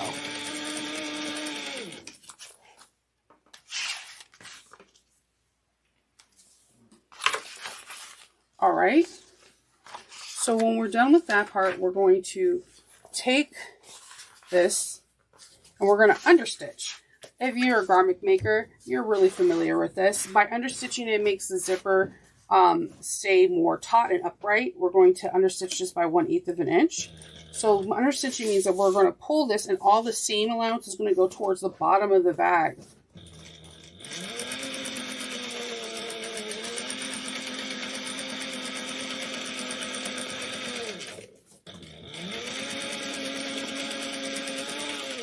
All right, and it's just a really nice clean finish. See how the seam allowance goes towards the pocket and underneath the bag. Perfect. We're going to do the same thing on this side. We're going to make sure the right side of the zipper, it meets the right sides up on both the zipper and the lining. Make sure that everything is all aligned. I accidentally had my pocket going the other direction the other day. I was like, oh, Nova, why do you do this to yourself? So we're going to start with veering off. And I know that could be a little bit more difficult because it's opposite of what we just did. Just kind of veer it like as most organically as you possibly can. I know that sounds funny, but if it's like at a wicked curve, it's gonna be noticeable.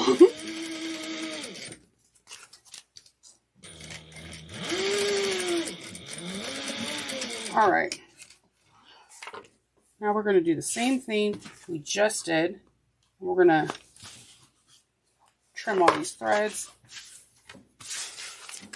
Take the bottom, put the widest part to it, connect those V's.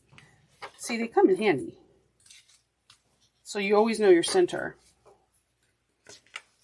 We're going to do that natural veering off. And we're going to bring this over and sew this at 3/8 of an inch. Back stitching well at the beginning and end.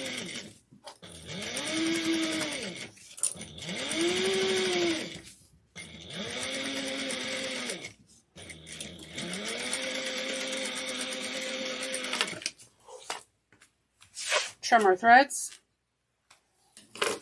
Take it and we're going to bring this forward so that the seam now is all going towards the bottom of the bag. We're going to understitch this by 1/8 of an inch.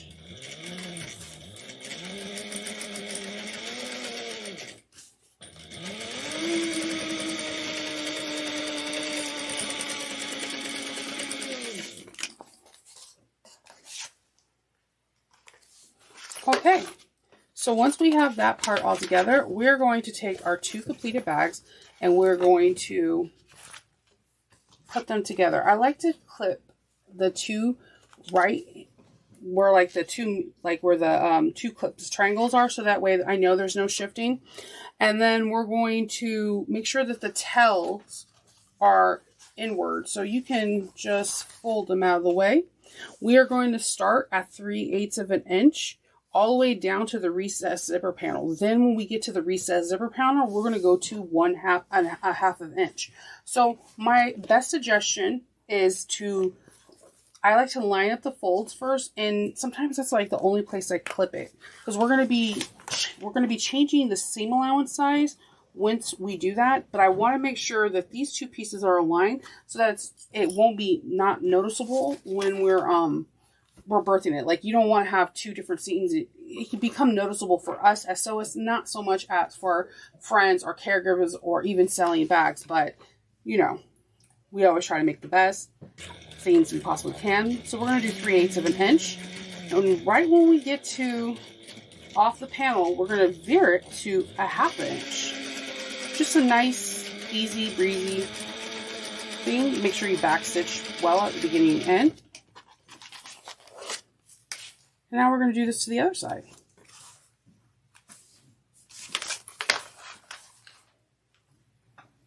Three-eighths of an inch. All the way till you get to the end of this panel. Then veer it to 1/2. I keep saying 1/2. A 1/2 inch. Let me make sure I did not sew over the zipper tail. I did not. Okay.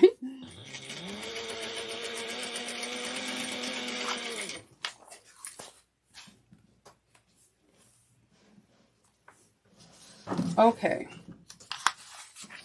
We're now going to not so you're like, what's going on with the bottom? We're not sewing that shut just yet. We're going to grab our bag and we're going to put it in this lining so they're right sides together. Now, you want the zipper, it's your discretion if you want the zipper to close to the left or the right. I personally like to have my zipper pocket against my bag, so I will put that towards the back of the bag. You're going to be stuffing a lot of stuff in here.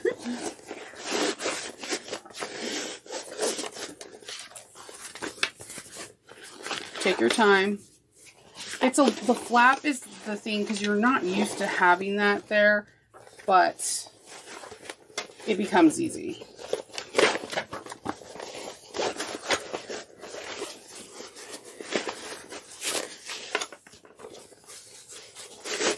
Okay, and I'm going to flip the hardware down so you know it's out of your way. Okay. So I'm going to match my V's first.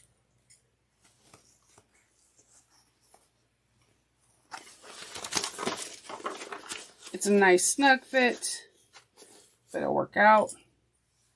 And then I'm going to start easing around and just clipping.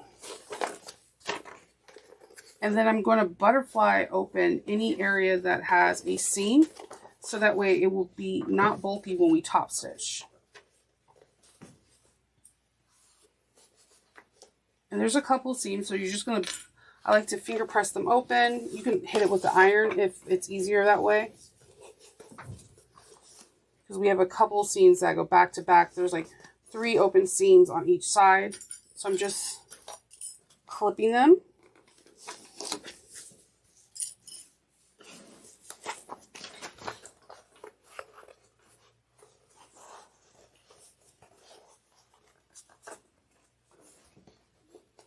And I'm opening up the seams. It just makes your life easier. You can cut it down to like a 1/8 of an inch, but when you're top stitching, you're going to have those little bulky areas that can cause like a skip stitch or something along those lines, and that's not fun.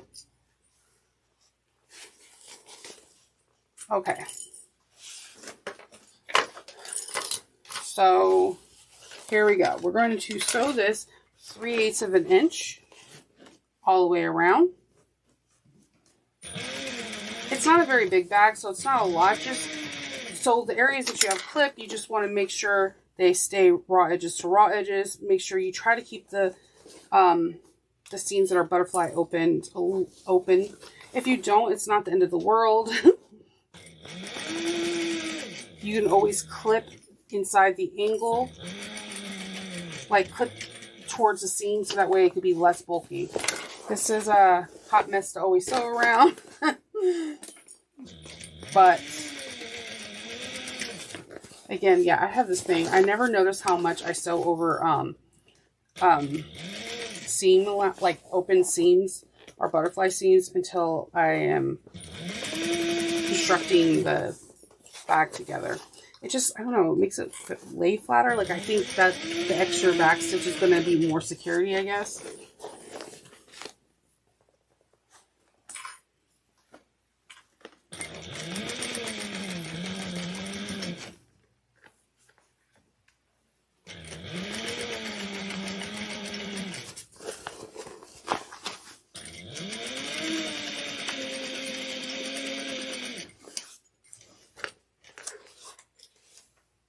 Okay, so when you're done with this part, you're going to trim it down to 1/4 of an inch seam allowance. Again, you see me busting out my pinking shears. I think it's like one of my favorite tools to use.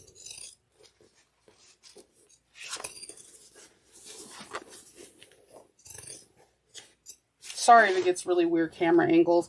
It's really interesting because normally when I'm sewing the bag, I like immediately put it towards my chest and use my my body as some kind of tool to help with the bag. And I guess I don't notice until I'm filming how much I actually do it.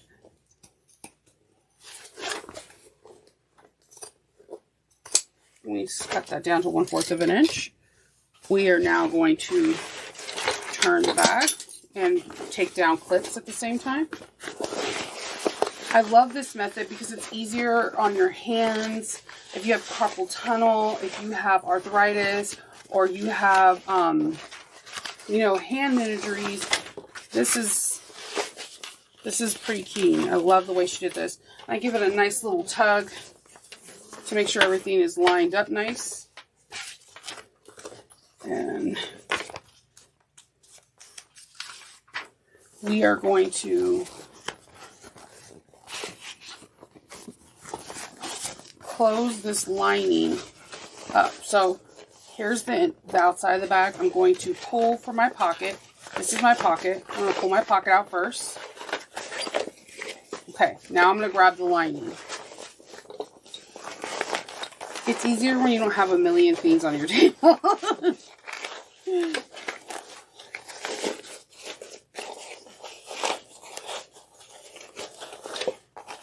All right. So we are going to sew up this bottom and get these extraness off my person. Okay, let's see. We're gonna sew this up at 1/2 inch, back stitching well at the beginning and end. Once you do a birth bag this way, I promise you, you will always want to do it because it just was easy to birth.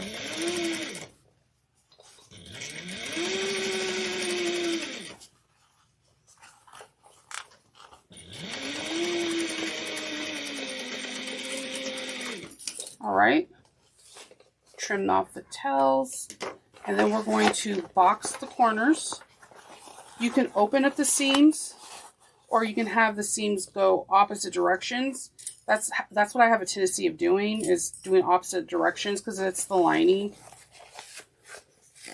And I'm going to do the same thing on this side.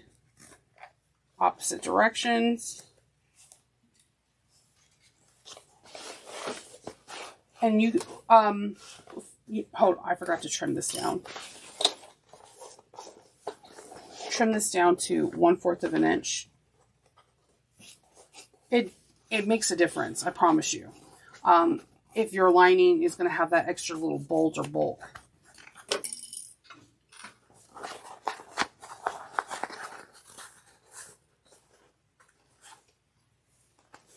Just pop a few clips in there.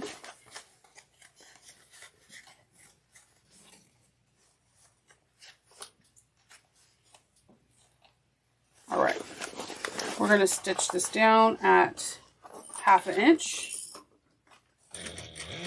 Back stitch well.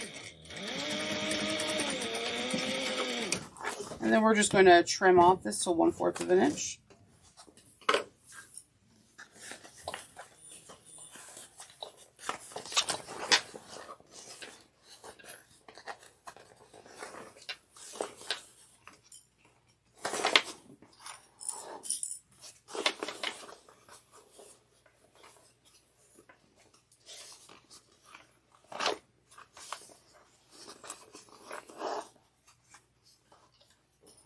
Okay.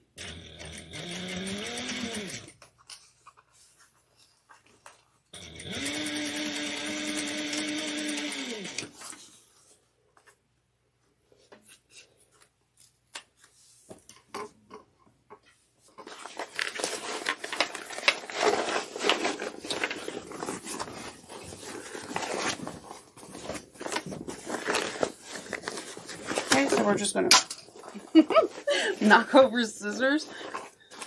Just gonna tuck in the pocket.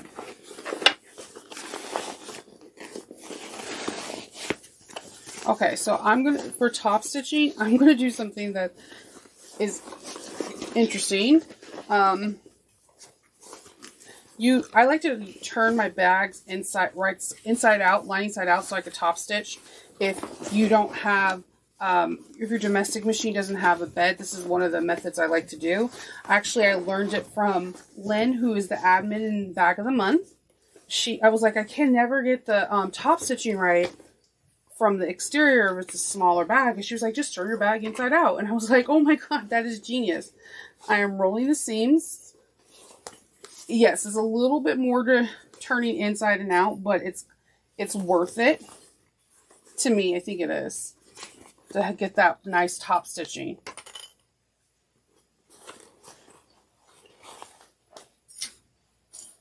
I like the little hints of cork. Okay, so we're going to do some top stitching. And I'm going to top stitch before I put the zipper end on. So what I do is I'm going to just turn this inside out. Try to keep the clips on as much as possible. I'm really rough on my bag, so I have a tendency of not keeping them on.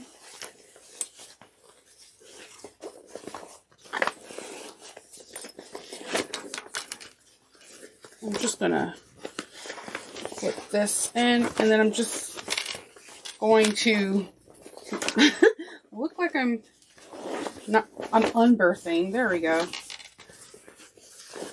I'm just going to tuck this in. You're like, Shinova, what are you doing? You'll see. It just becomes easier to top stitch this way once I've learned it.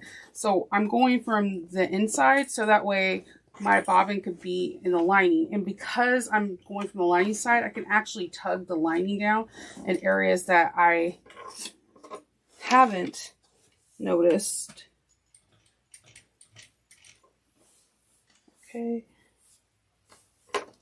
Trim the threads. I like to always start in a seam.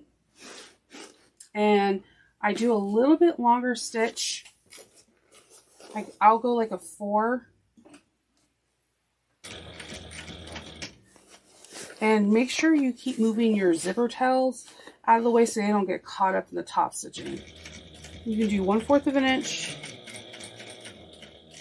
or 1/8 of an inch, whatever you're more comfortable with. I know it's like, you're like, okay, we birthed it, we're now rebirthing it again. I promise you, when you top stitch from the lining out, it just makes a huge difference. It looks really clean, crisp, and cohesive. Now you can definitely do it from the outside out, and if you have a domestic machine or a free arm, you don't even have to do this part. But if you're on a flatbed like I am, or a flat machine that doesn't have arm, this is the method that I like to do to get my top stitching in. If you have to stop, make sure you have the needle down.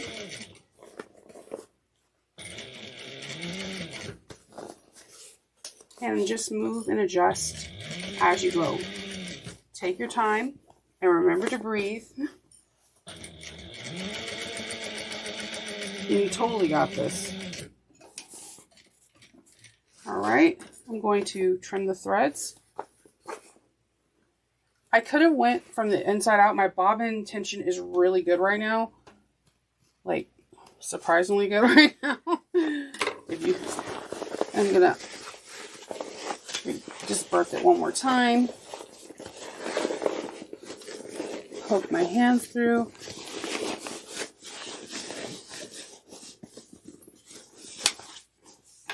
This is nice. Just roll out the seams.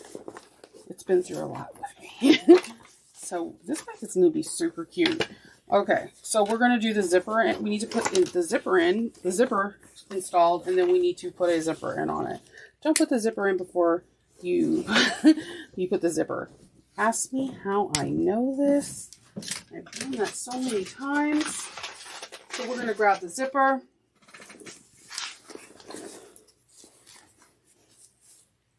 Make sure that they're aligned at the right side. I just make sure they're lined up and I push it down.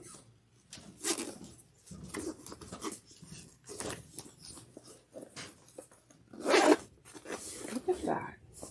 That is so nice. So what I like to do for my zipper ends, I need the screw.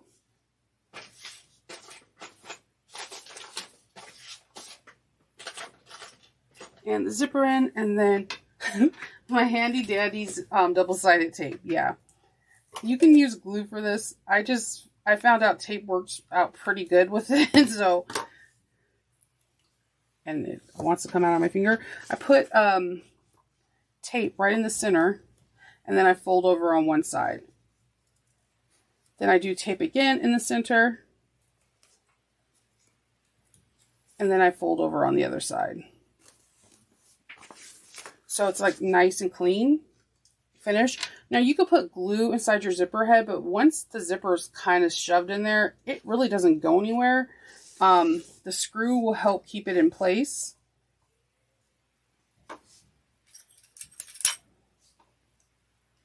I have glue all over my hand. I'm sorry. I was in between projects and getting kids. I was messing with some glue, and I don't know, glue likes to stay on me even though I washed my hands a million times. Okay, screw in that zipper, and we have our closure. This bag is almost done. Okay, so there is a different zipper tab that if you want to do, it's piece in. It's really cute. It kind of it looks like a T, and you fold it in, and it folds over on your zipper end, and it's very nice if you don't want to use a metal zipper tag. And it could be a nice feature because maybe you can put your initials, or like I could put an N for Nova or whatever, and that could be like a signature thing. I think the zipper tab I'm going to be using a lot. All right, so the option you can do for this, you can have where you cut slits in and the tails go underneath. But because I'm using woven, I'm not going to do that because it will fray. Instead, there are grommets that you can get to cut out that you can go through, or you can use these really handy dandy bridges. They're really nice. You can get them at Emmeline Bag. I think they have them at Sally Tomatoes too. I know that they have it at Bringberry. There's a couple places, and you can put them right in the center, and they come with all the hardware you need.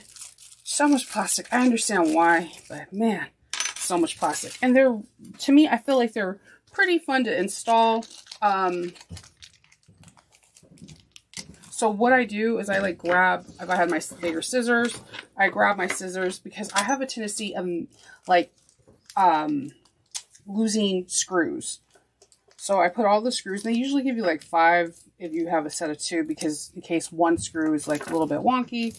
So you have your bars. So what I'm going to do is I still have the markings on my bag from where I want the strap connector. So I'm going to draw a dot on both sides. I'm gonna mark that a little bit better. I have one dot here. I'm gonna draw another. I'm trying to draw them bigger so you can see. I'm using this as a template.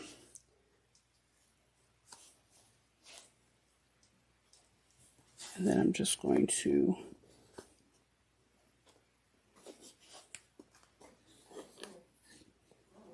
sorry, there's some nose blowers in my house right now.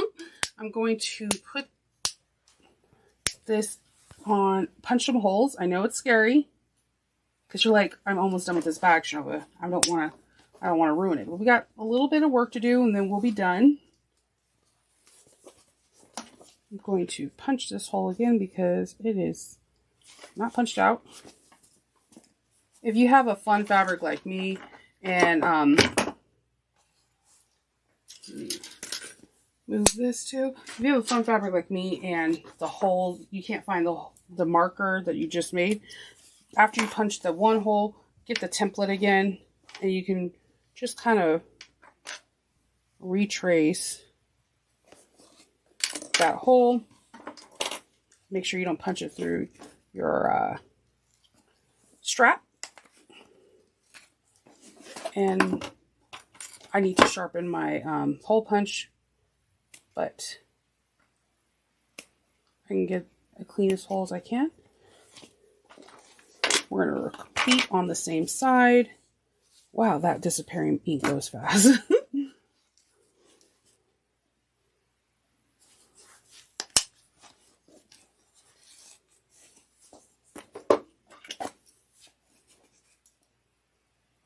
Take your time. Just make sure it's a nice clean hole. Because if the hole gets covered, it's kind of hard to put the screws in. Like really hard.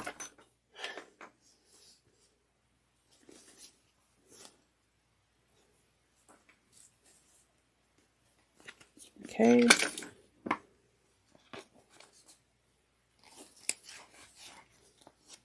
Okay, and this should be the last one as my screws are moving, even though my system for the scissors is holding up.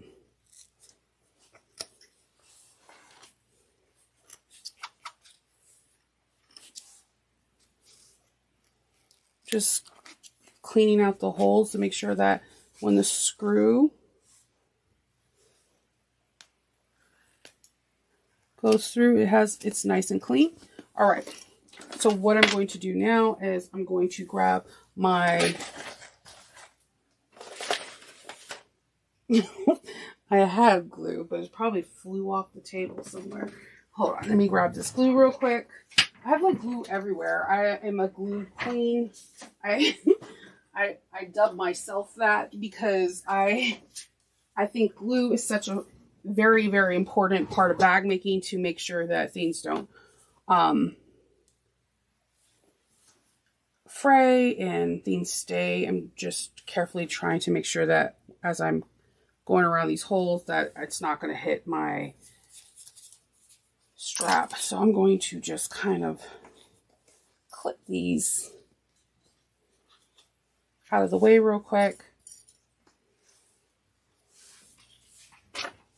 I'm going to take one strap connector and work one at a time.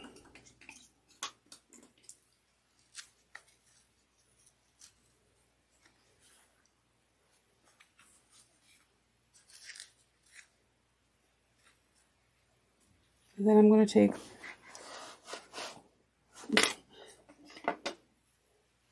a screw, poke it through the hole.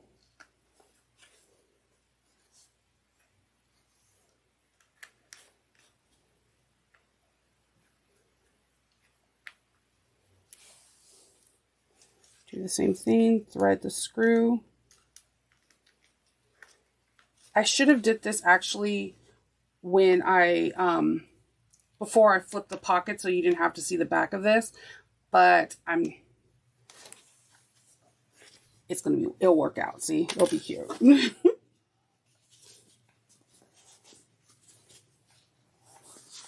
So you could do that before you put it in, but there wasn't a whole lot of material, so I knew I was going to do it as an option on the back, and it's not a bad looking back, so we're going to find the bar template. There it goes. I thread it through. This is just one of the many ways you can do it. I like also the invisible thing. I like the people in the testing group are so creative and so amazing. I did want to try these strap connectors. There are different ones you can try.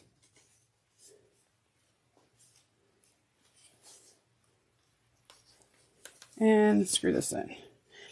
I think this is pretty cool. You also could rivet this. If you're like, I don't want to mess with hardware, you can just rivet it into place as well.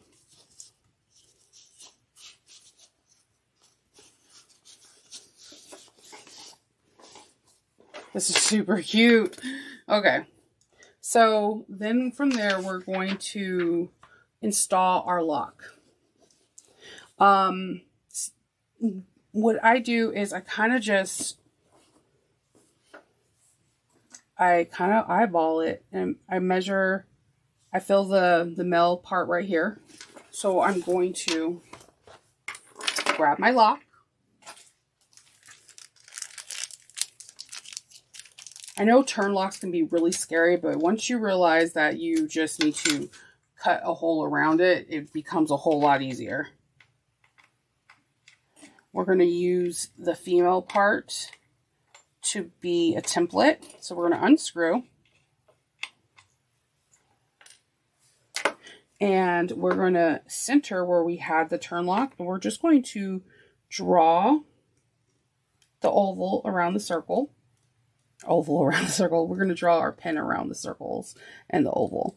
Then I just kind of like triangle it out. And this is all that I need. I know I need to cut out to make it. So I kind of pinch it and sharp scissors. Can't express this enough. Sharp scissors. I know this is scary. I'm weirdly excited. I don't know why. I'm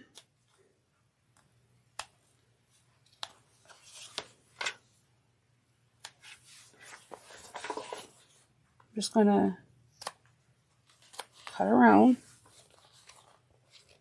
and go little by little. You can't add more once you cut, so just cut a little at a time.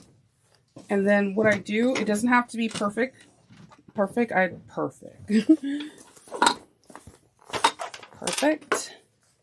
We just are going to see if this fits. And see how I need to cut a little bit, like 1/8 of an inch around. I'm going to do that right now. You can draw, or you can kind of eyeball it like I am.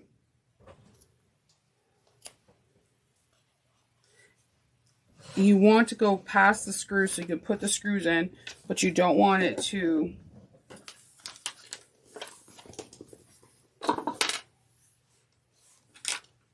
cover up the holes. All right. I'm just going to trim this. All right. So what I'm going to do is I'm going to grab some glue again, because this is canvas and it can fray. So I'm going to put it around the little oval that I made. You can use fray check. I'm using fabric tack.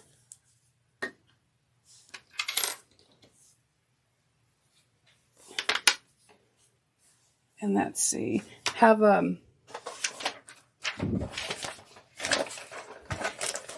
whenever I'm working with glue, I always have baby wipes, and when they're on sale at Target, that's my favorite thing to do. So if you have glue on your hand, you can wipe it off so it doesn't go on your bag. Take this, we're going to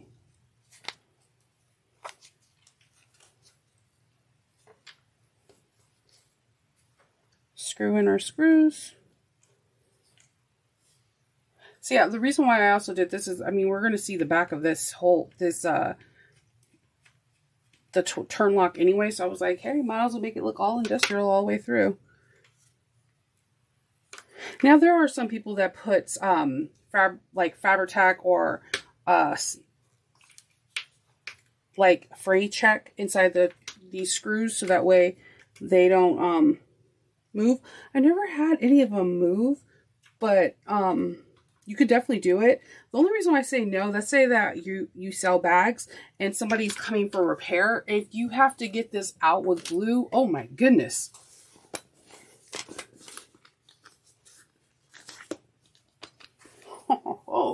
Now, you can also take some zipper ends to pass them up. These are from My Handmade Space.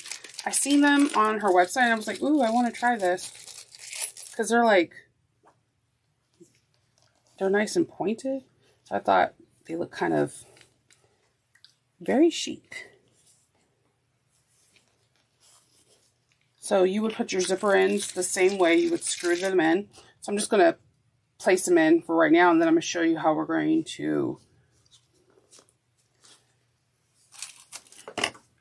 finagle these things in. Okay, so that will be the zipper ends. We're going to put the screws in, but we are going to work on our adjustable strap real quick, because we could put screws in that. Ooh, sorry. Hot mess over here. Hot mess. All right. So on this, you're going to grab your strap and you're going to measure. You're going to measure on one end.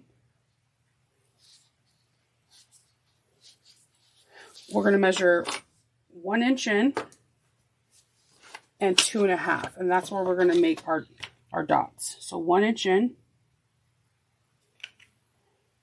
to 2.5. So 1, then 2.5. Then we're going to punch a hole.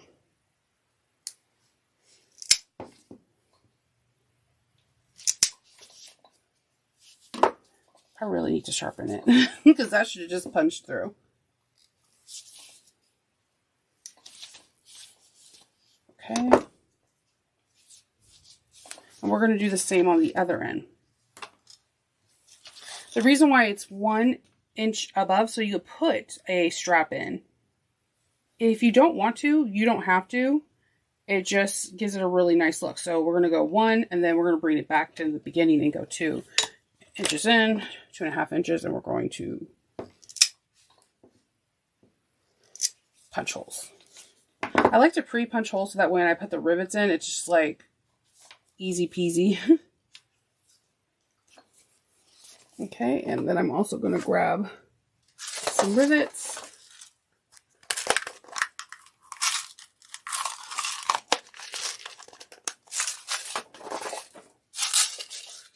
Some medium size, and then we're going to feed this through. And we're going to put a rivet. I have these rivets from Emmeline Bags. Really great supplier. Her rivets are stellar. I haven't had an issue with it yet. I did one time. I was in a pinch. It was a weekend, and I needed to get rivets for a bag I was making, and I went and got some Amazon ones. Let me tell you, those rivets were nothing but trouble. I mean, this is not really punched through. Nothing but trouble with those things. Like the caps like indented in, so I don't know. I learned about quality that day. Like nobody's business. Let's see if my chair goes. Okay, set the rivet. I have a cam. I don't have a cam snap. I'm sorry. I have my rivet setters from Mikas and Margot. They're a small Etsy shop. Really great customer service. So what we're going to do is, you want this side to be facing you, and we're going to make sure our strap is not twisted. We're going to feed this through. You're going to take the other end. So you can feed it all the way to the, I notice it helps me if I feed it all the way to where it's supposed to start. Then I could take the other end and go up. So I know the strap is not all twisted. I have it all untwisted, and it just makes my life a little bit easier. And you can just nicely put it through. And you go on this side. You grab another rivet.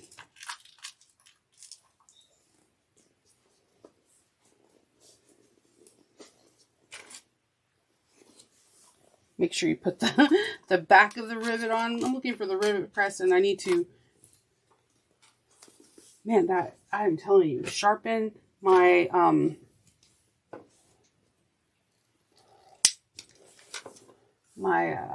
hole puncher is definitely on my list for tomorrow. Okay.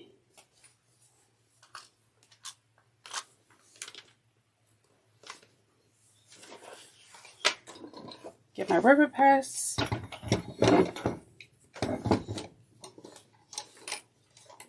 Oops.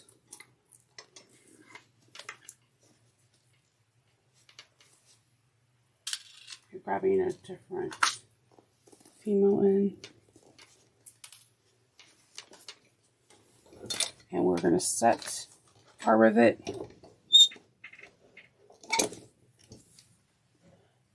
And that's it. You can choose to put ends on your bag. You don't have to. You can also like maybe do like a fabric over it, or you can edge paint it. Then you do the same thing on your straps. You can put the ends on it, or you can use edge paint.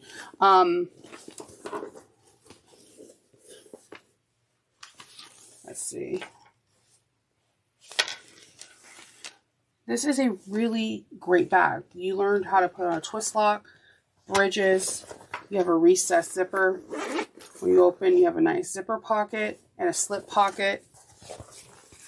On the back, you have another zipper pocket. And what I would recommend to do, because this bag, my bag has been through a lot, is, you know, roll out the seams. If you're using like waterproof canvas or cotton, you could put a couple clips and leave it alone overnight and it's good to go. If you're using vinyl, just keep rolling with it. It will pop, everything will pop out. It's been through birthing and whatnot. But this is a fantastic bag that's all done. So you completed this beautiful, gorgeous bag. You made it. We did it. We finished February's bag of the month together. Grace is everything that it's supposed to be, elegant and chic. You have a lot of features on this bag and you're ready to go. It's the perfect everyday bag. I can see giving this bag away to a lot of people. I also could see this bag, like I have an idea for a Minecraft bag with this, but that's it.